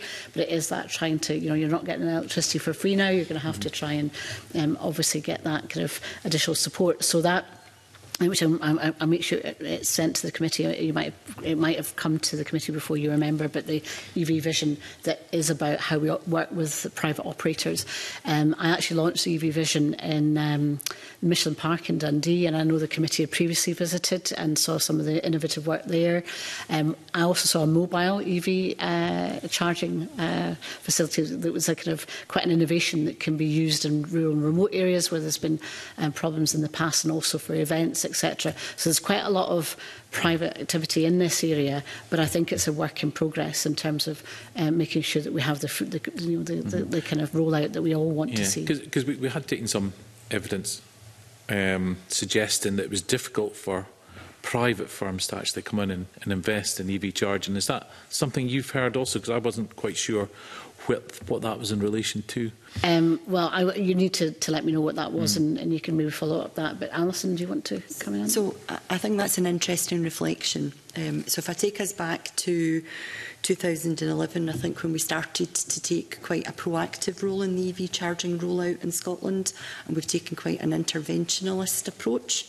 I think we're now, and that's what's set out in the vision, at that pivot point where we need to be more mindful of what the role of government is in supporting EV charging so that there is a charging network across the country, but provide the space for commercial operators to come in. And that's the work that we are doing hand in hand with local authorities and regional transport authorities for each of those areas to come up with kind of the proposal that they think best fits their area. And then that's the sort of the steps that we'll then take to roll that out, because, as you know, local decision-making, local intelligence actually is probably the point that we're at, and also ensuring that the investment that local authorities have made in their EV charging infrastructure is also then supported with the right level of commercial intervention as well. So we're at that pivot point, I think, is where I would say. And in terms of where we are with EV charging, the numbers, are you happy with where we are there? Obviously, we'd probably all like to be faster, but are we on track, really? I think we are, in terms of, we're about 73, was it 73 per 100,000 or whatever is our figure. We're the second strongest outside London in terms of provision. I think we'll need to have far more. I think everybody understands that. So how we do that, and how we do that, generating private funding for it, because we've already invested about £65 million, which is a lot of money to help kickstart that interventionist aspect. So I'm not going to say I'm satisfied, because I don't think that would be reasonable, because I think everybody knows that we need to improve that, to give the confidence for everybody for travel. And also, I think one of the things that we want to try and look at, I know the committee has been interested before, is how do we promote tourism using electric vehicles, and that we need people to have confidence that they can do that, and I think we've got some way to go in that. But I think if we make that as our driving aspiration, that also can help rural areas in terms of making sure that we've got EV availability for those that want to hire and travel across our beautiful countryside using electric vehicles. Okay. Thank you, Convener. Thank you, Douglas. Next questions come from Monica. Thank you, Convener. Minister, I'm just wondering, how important is bus to the government meeting its target of reducing car kilometres by 20% by the end of the decade? So I think bus is crucially important in what we do. I think there's obviously different parts of the country have different types of connectivity, but for many parts of Scotland, the bus, in terms of passenger usage, it's in terms of our percentages, I think 79% of people who use public transport use bus, so it's already a very important part of our transport mix.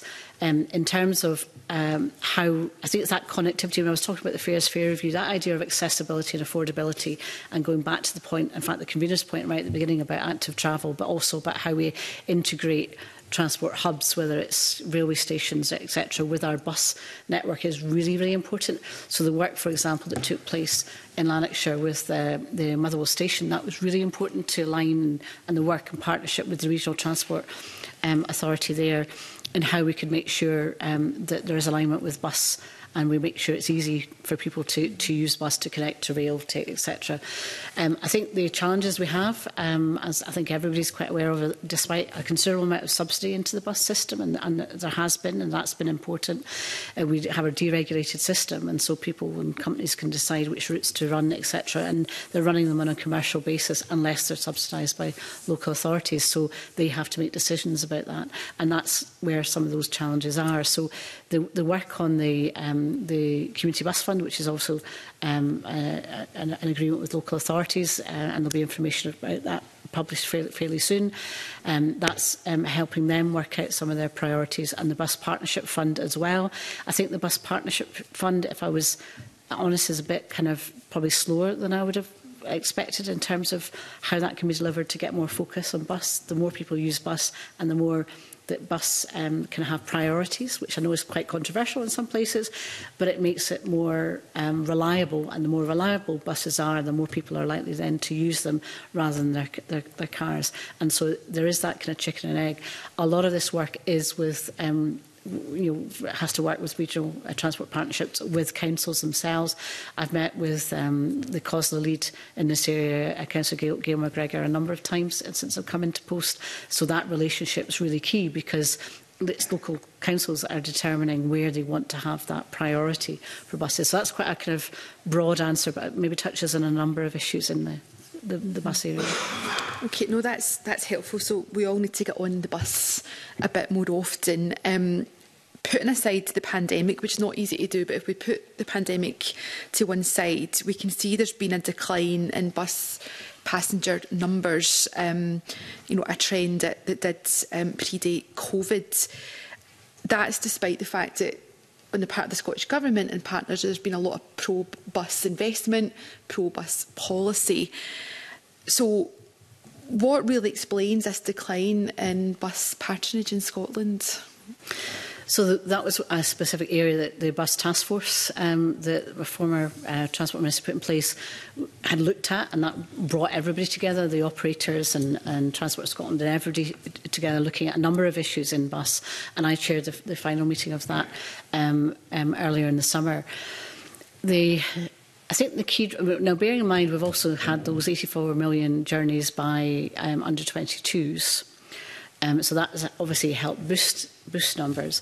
What seems to be the kind of the challenge is over 60s have not come back to bus as strongly as other passengers have come back to different other types of transport, and that could be for a variety of reasons. It could, so in terms of what that means, that probably needs a bit more particular study in terms of behaviours, but it could be that they've made decisions that they prefer driving by car because post-pandemic a number of people are still concerned about health and general issues, or they got used to doing that and haven't come back. It could be for a number of different reasons. Perhaps their work patterns had changed, in terms of that age group. Maybe they decided, because we know that group, many of them have decided not to go back to work, even if they were eligible, and wanted to go back to work. So I think there's a number of different areas. So the over 60s in particular is what I think would be a target to try and get them back to bus. Some of the discussions we've had is if they are using for leisure, how do we try and improve that? But then that's timings and availability. Bearing in mind, remember what I was saying about the busiest time for rail is actually now Saturdays, which again, trying to interpret that from a behavioural point of view. Why is that? Well, a lot of people, if they are hybrid working, actually do want to get out the house and do something at the weekend, etc. So there's different behaviours here, which I'm sure there's kind of policy analysts looking at, but that's the main concern around buses, that age group in particular, and how to encourage them back on. And they also have to feel safe and comfortable and confident to use the bus service, and that means about reliability as well, which obviously is an issue for many modes, to give confidence for people to travel by public transport. Okay, so there's a lot of different strands to this. You've touched on behaviours, attitudes, importance of affordability, alignment. If I can look at accessibility, because many of us I think support the expansion of free bus travel for 22-year-olds and under, but what about those communities where the availability of bus has reduced? I will mention Hamilton. You would have expected me to mention the X1, which I have written to you about recently, but for those people over 60 and 22 and under who desperately want to get on a bus and the service is no longer there, and we've heard, including your time on the committee, Minister, about communities feeling like they're now bus deserts because there simply isn't a bus to get on. What is being done? You've probably got one of the toughest jobs in government, and we all wish you well, but what has been done to really look at those areas where the alignment is really out of kilter now? Because, we've got, free bus travel, but the buses are disappearing. We've got companies saying big shortages of drivers as well. And again, there's big factors, post-Brexit issues as well. But are we really getting everyone round the table to look at this in a joined up way? Because when I speak to people in my local community in Hamilton, they just can't understand that an express bus service like the X1 that would take you from Hamilton to Glasgow no longer exists in a really major town at a time when people are being asked to leave the car at home, choose active travel, you know, think about what you're doing in terms of climate and nature emergency, but the infrastructure and services people need are just simply not there. So I think the main thing to remind ourselves of in this area is that buses are deregulated, that these are private commercial operators working. It doesn't mean that we can't try and bring everyone together to take a strategic view, which is why the Bus Task Force was established to try and address a number of these issues, including the availability of bus drivers, because I know that for a period actually it was availability of bus drivers that was leading to the withdrawal of services.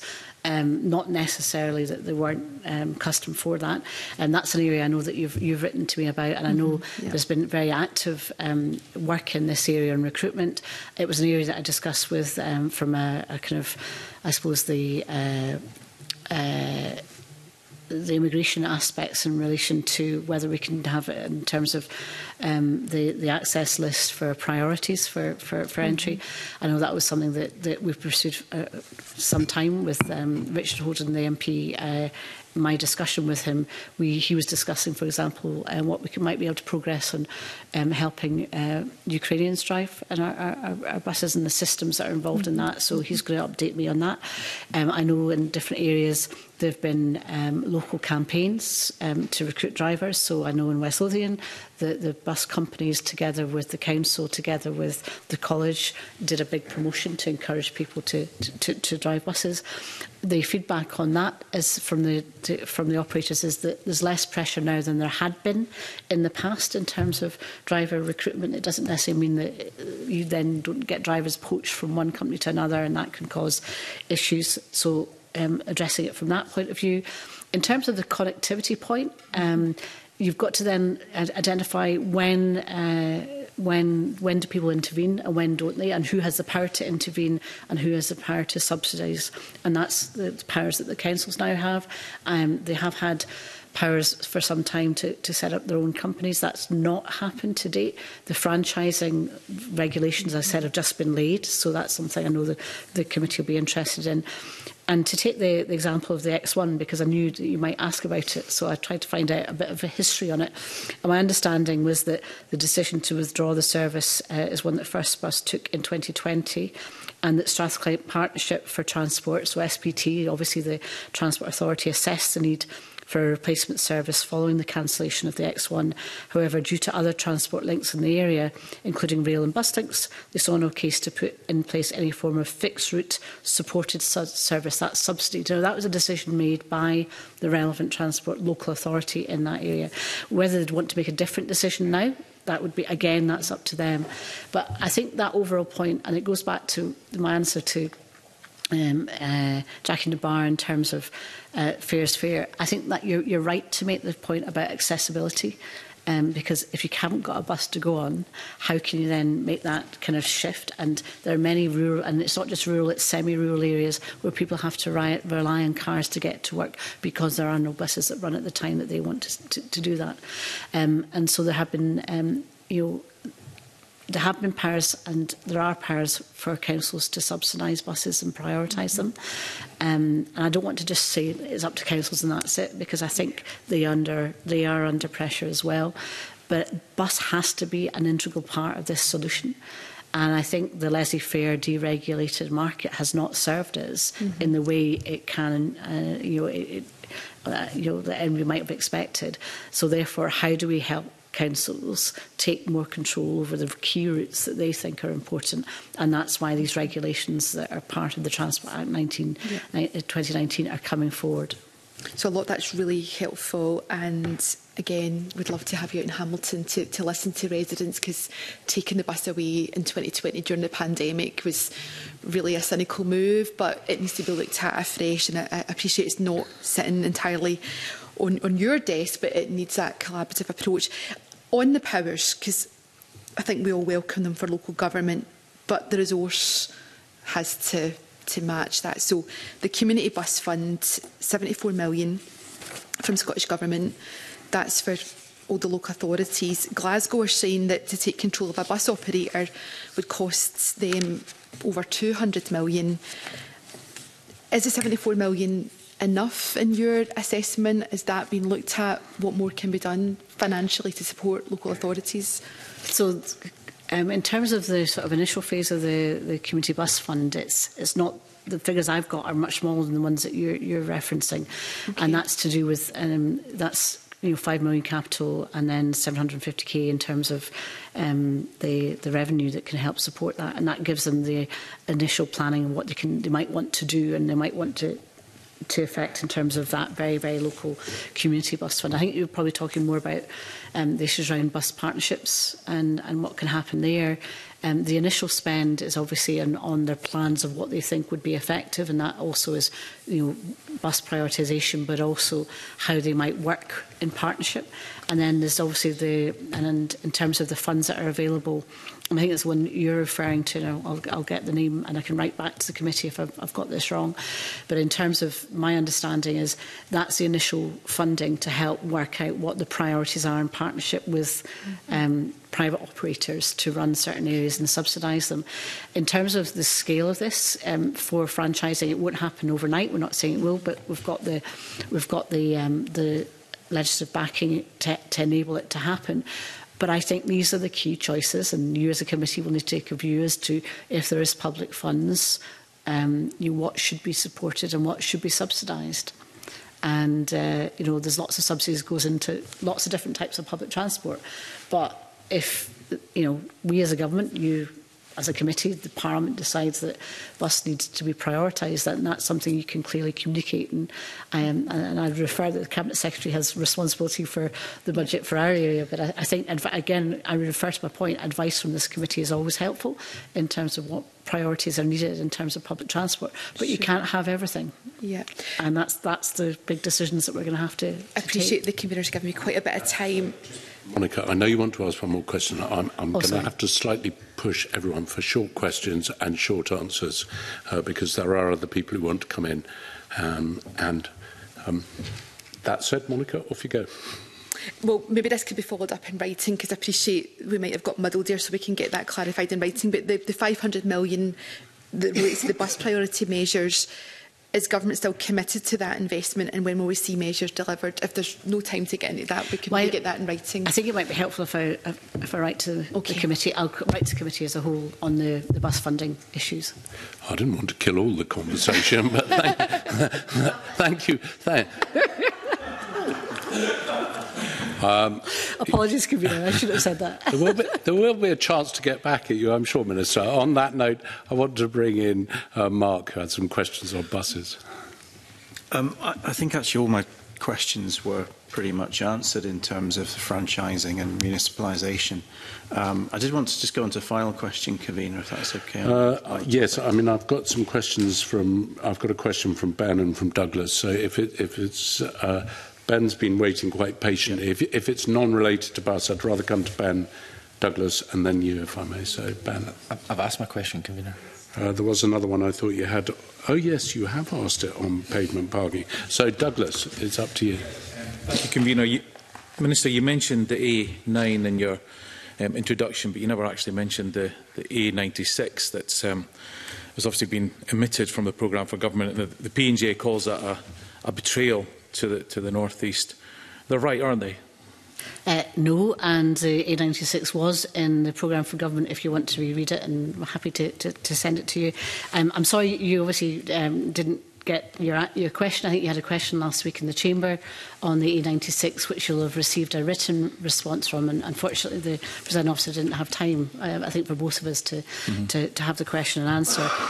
So in terms of the work on the A96, there is the ongoing review. The review, the first stage of that was published in December.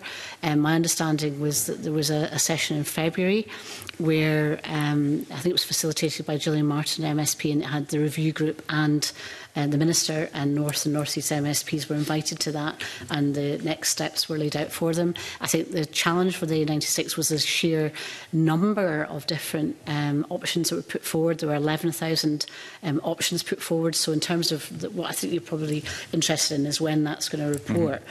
Because obviously, you know, as you probably allude to, it should have reported before now, but it couldn't because of the sheer number of options that have had to go through. And in terms of the appraisals of those 11,000 options, we're looking at producing that appraisal, particularly of the 16 retained options, in order that that report that you're expecting can be produced. Because back in 2011, you know, it was a Scottish Government commitment that it would be fully dual between Inverness and Aberdeen by 2030. Is that still on the table? Well, the commitments are in the programme for government. It is a priority for the Scottish Government to deliver on the review, to look at the assessments there, to make sure that we have the improvements. And currently our proposal is to dual the A96, with the priority being in a separate section is the Inverness to Nairn, which is more advanced than the other work, as you'll be well aware of. But is it doable to fully dual by 2030, was the Scottish Government commitment? I think the sensible thing is to see what the review says in terms of the assessments of the options, because clearly whatever options are then recommended will have an impact in terms of the timescale for production of that, as will the capital availability for that. And as the member knows, in terms of, and it's not, I'm not just referring to A96, I'm referring to all of the transport budgets. You'll know that we're seeing a 7% reduction in the capital funding of the Scottish Government over the coming years, because there was no inflation proofing to the capital funding, and also you'll be quite aware that construction inflation has been in excess even of regular inflation. So there are challenges for all construction. So I think it would be remiss of me to give you a commitment as timescales until we've done the necessary piece of work, and that will be reported as soon as these assessments. It was more, Minister, there is a commitment, but it's obviously well, it doesn't appear to be being met. And you'll understand why I'm asking the questions. Last Thursday, the road was closed in both directions near Huntly, another serious accident. And an FOI that just came out just yesterday showed that in the last 4 years there's been 11 fatalities on the A96 between Inverness and Aberdeen, and 82 serious injuries.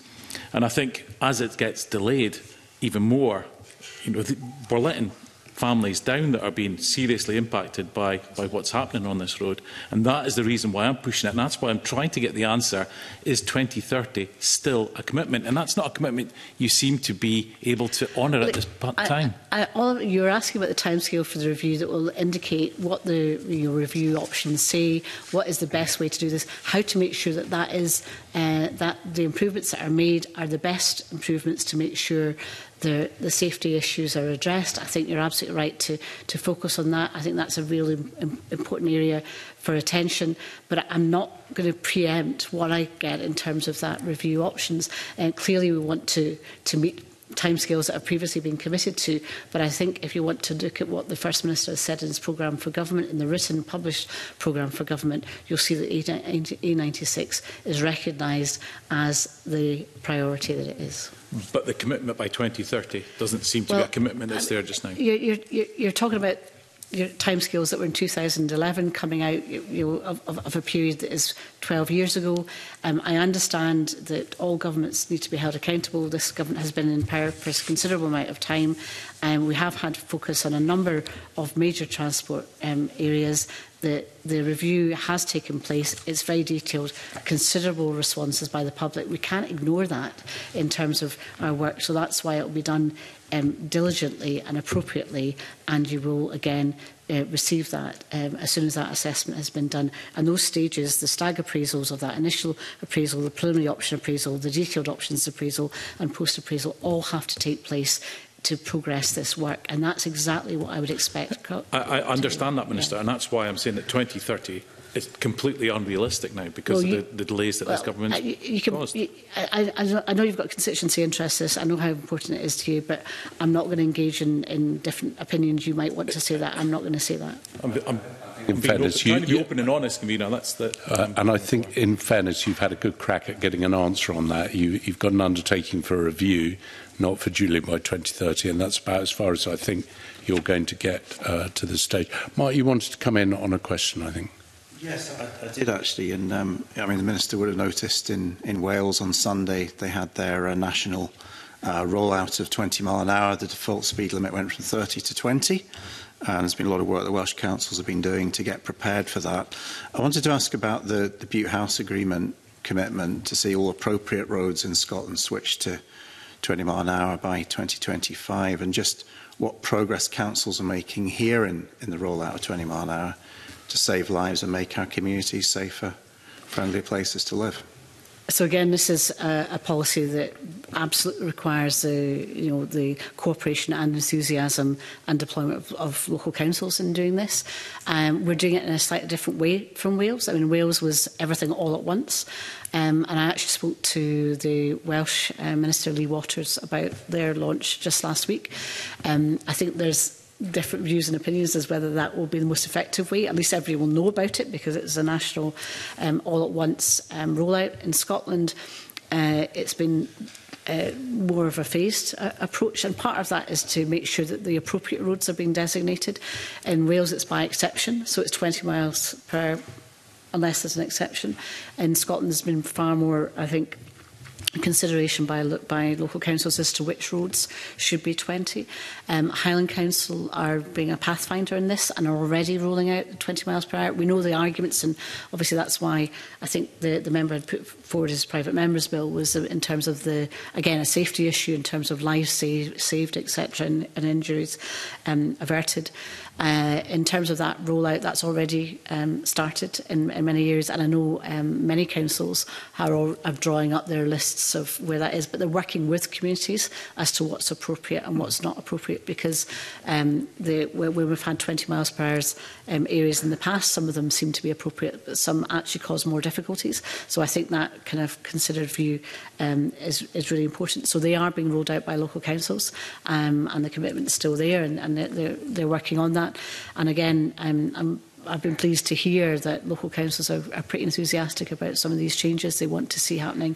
People have got a different view of their towns now than they've had in the past. I think that was probably one of the experiences of the pandemic. People liked and did and had to, in a sense, use their towns and walk around more often than they've previously done, and being able to do so in a way that's a bit safer. We talked about the pavement parking earlier on. I think this is a similar area as well. So it looks as if it's on track, but it's not necessarily my gift. But it is one where I'll be, again, in probably my regular discussions with Councillor McGregor and Council Leeds and also regional transport partnerships to see how it's going. But so far, it looks from Highland that that's progressing and progressing well. Yeah, thank you. Transport Bill said it had to be done by local councils, not by central government. Yeah. So that was the way it was agreed by the Parliament in the last session, I think I'm correct in saying. Sorry, Jackie, you want to come in? Yeah, it was a supplementary to Douglas Lumsden's question. I was just going to ask for your view. Roundabout, it was regarding the timescales for the A96. I was just going to ask, round about 20 years ago, Murray Council voted against the Elgin bypass. And would that have an impact on the timescales now? Well, I don't go back 20 years, but the member might. I do. And she might be able to inform the committee on that. Look, there are key areas that need, and certainly the bypassing are absolutely acutely aware over a long period of time. I think that would have been disappointing if they knocked that back at that point, but that's time past. I've got to deal with my entry now, convener, and I've got to deal with what's in front of me, and I will try and be I'll try and share as much as I can when I can, but I don't want to give you information that I then have to come back and say that's incorrect. So if you're not getting all the detail you want, I'll give my commitment to try and follow up things in writing where required. Okay, I'm just looking around to see if there's any more questions. Well, just before you think it's all over, Minister, I want to go back to ferries because I want to clarify what the actual committee report said for absolute clarity as far as the direct award of the contract was it was on the recommendation that it is acceptable to communities and there are no legal barriers. That was the caveat in the report. And Angus Campbell, who was on the community board, said it's not acceptable to communities. So how are you going to square that circle with less than 16 months to go? Part of that is engaging with Angus Campbell and the Committees Board as to what their expectations are. I have met with them since they produced their report and had discussions, well, what is it they actually want? And what they really want is improvements in the management of CalMac and at senior level. And I think they've been absolutely clear as to what that requirement is. I think your second point about the second condition within the committee is also really important because there are unintended and consequences of making certain decisions, and so they have to be robust, which I think is what the committee was also indicating. So it's difficult because on the one hand you've got the committee saying one thing and then you've got the committees board saying another, and I'm left with the decision to try and navigate between them, and that's why the advice from the committee is really important, but it's not the only advice, which I think the committee itself recognised.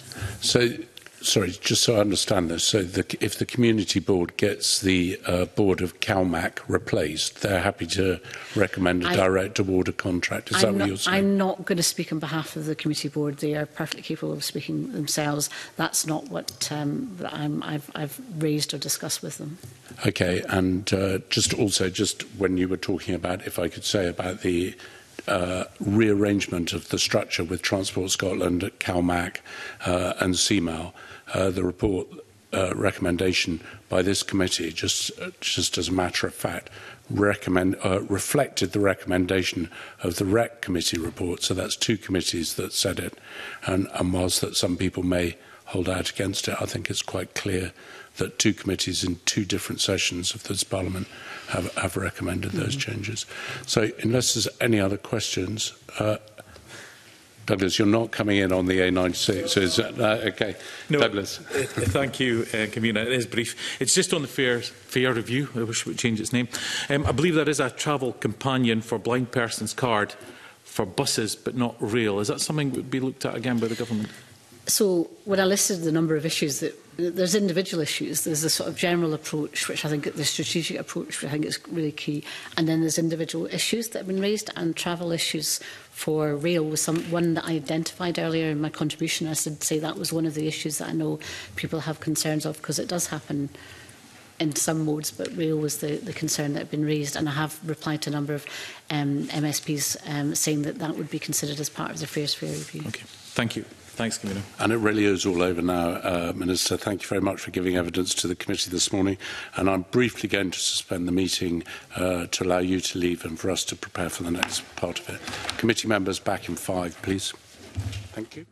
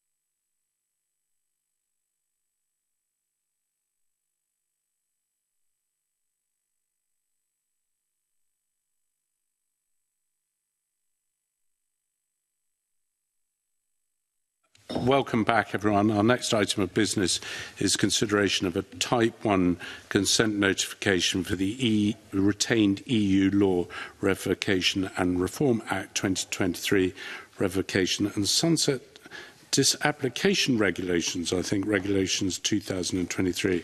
This is a proposed UK statutory instrument where the UK Government is seeking the Scottish Government's consent to legislate in an area of devolved confidence. On the 5th of September, the Cabinet Secretary for Transport, Net Zero and Just Transition notified the Committee of the UKSI. The Committee's role is to decide whether it agrees with the Scottish Government's proposal to consent to the UK Government making these regulations within devolved competence and in the manner that the UK Government has indicated to the Scottish Government. If members are content for consent to be given, the Committee will write to the Scottish Government accordingly. In writing to the Scottish Government, we have an option to propose questions or ask to be kept up to date on relevant developments.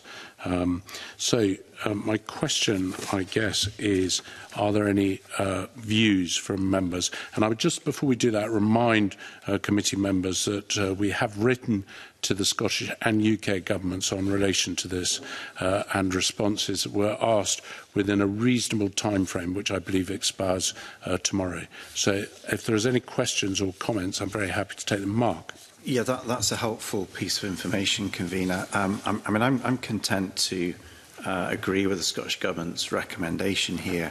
However, I was a bit alarmed by the letter which we received from the Cabinet Secretary, particularly around the National Air Pollution Control Programme legislation, the laws around that, which are not included in this measure to retain EU law. And I think the Cabinet Secretary said that this is the last opportunity to seek preservation of the air quality provisions through UKSI.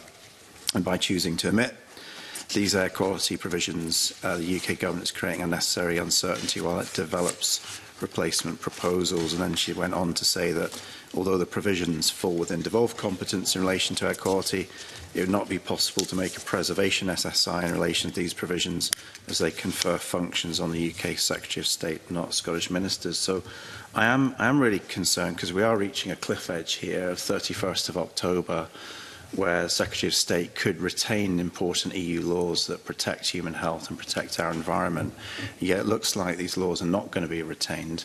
I mean, clearly the UK Government and indeed the Scottish Government would have the opportunity to work together and bring forward a replacement framework that would help protect our human health and the environment.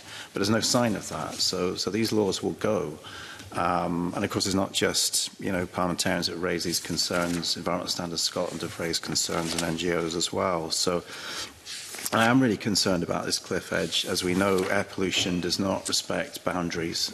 It crosses boundaries. So having a UK framework is important, as it is across Europe. And notwithstanding the fact that this committee has written to both the UK Government and the Scottish Government, I'm really concerned that this law looks like it's set to go on the 31st of October. And we have, at this point today, no understanding about what will be brought in to protect our human health and environment in the interim period, for however long that might be. Okay. I'm just looking around the table if there's any other comments. I think that the point, Mark, is well made. I mean, the fact that the committee has written to both the Scottish Government and the UK Government to ask them for their opinions on what actions are available to them if this SI is passed, I think we'll have to consider those letters carefully as a committee at a later date. But the Scottish Government is consenting to what the UK Government is doing here, so it's difficult for us to do more than what is in those letters within the time frame. So I think that's the quandary we find ourselves in, and I think the committee just has to understand that we will look at those letters carefully, both from the UK and the Scottish Government when they come back, and if we want to make recommendations, we can do. But in the meantime, I fear we have little or no option but to agree to the SI. I don't know. So I would have to move to a substantive question, and that is the committee content that the provision set out in the notification should be made to the proposed UK statutory instrument? I think we are going to have to do that. Thank you. So we'll write to the Scottish Government to that effect. The next item of business is consideration of a negative instrument, the Greenhouse Gas Emissions Trading Scheme Amendment Order 2023. The instrument is a little unusual in that it is a UK instrument and it is laid in all the constituent legislatures of the UK, United Kingdom. Once laid, it is, for procedural purposes, treated here in the Scottish Parliament as if it were a negative statutory instrument. This means that its provisions will come into force unless the Parliament agrees to a motion to annul them. No motions to annul them have been laid, and the Delegated Powers and Law Reform Committee have no comments or observations on the instrument. Does any member have any comments on the instrument? If you don't, I'd invite the committee to agree that it does not wish to make any further recommendations in relation to this instrument. Are we agreed? We are agreed, and that concludes our public meeting, and we'll now go into private session.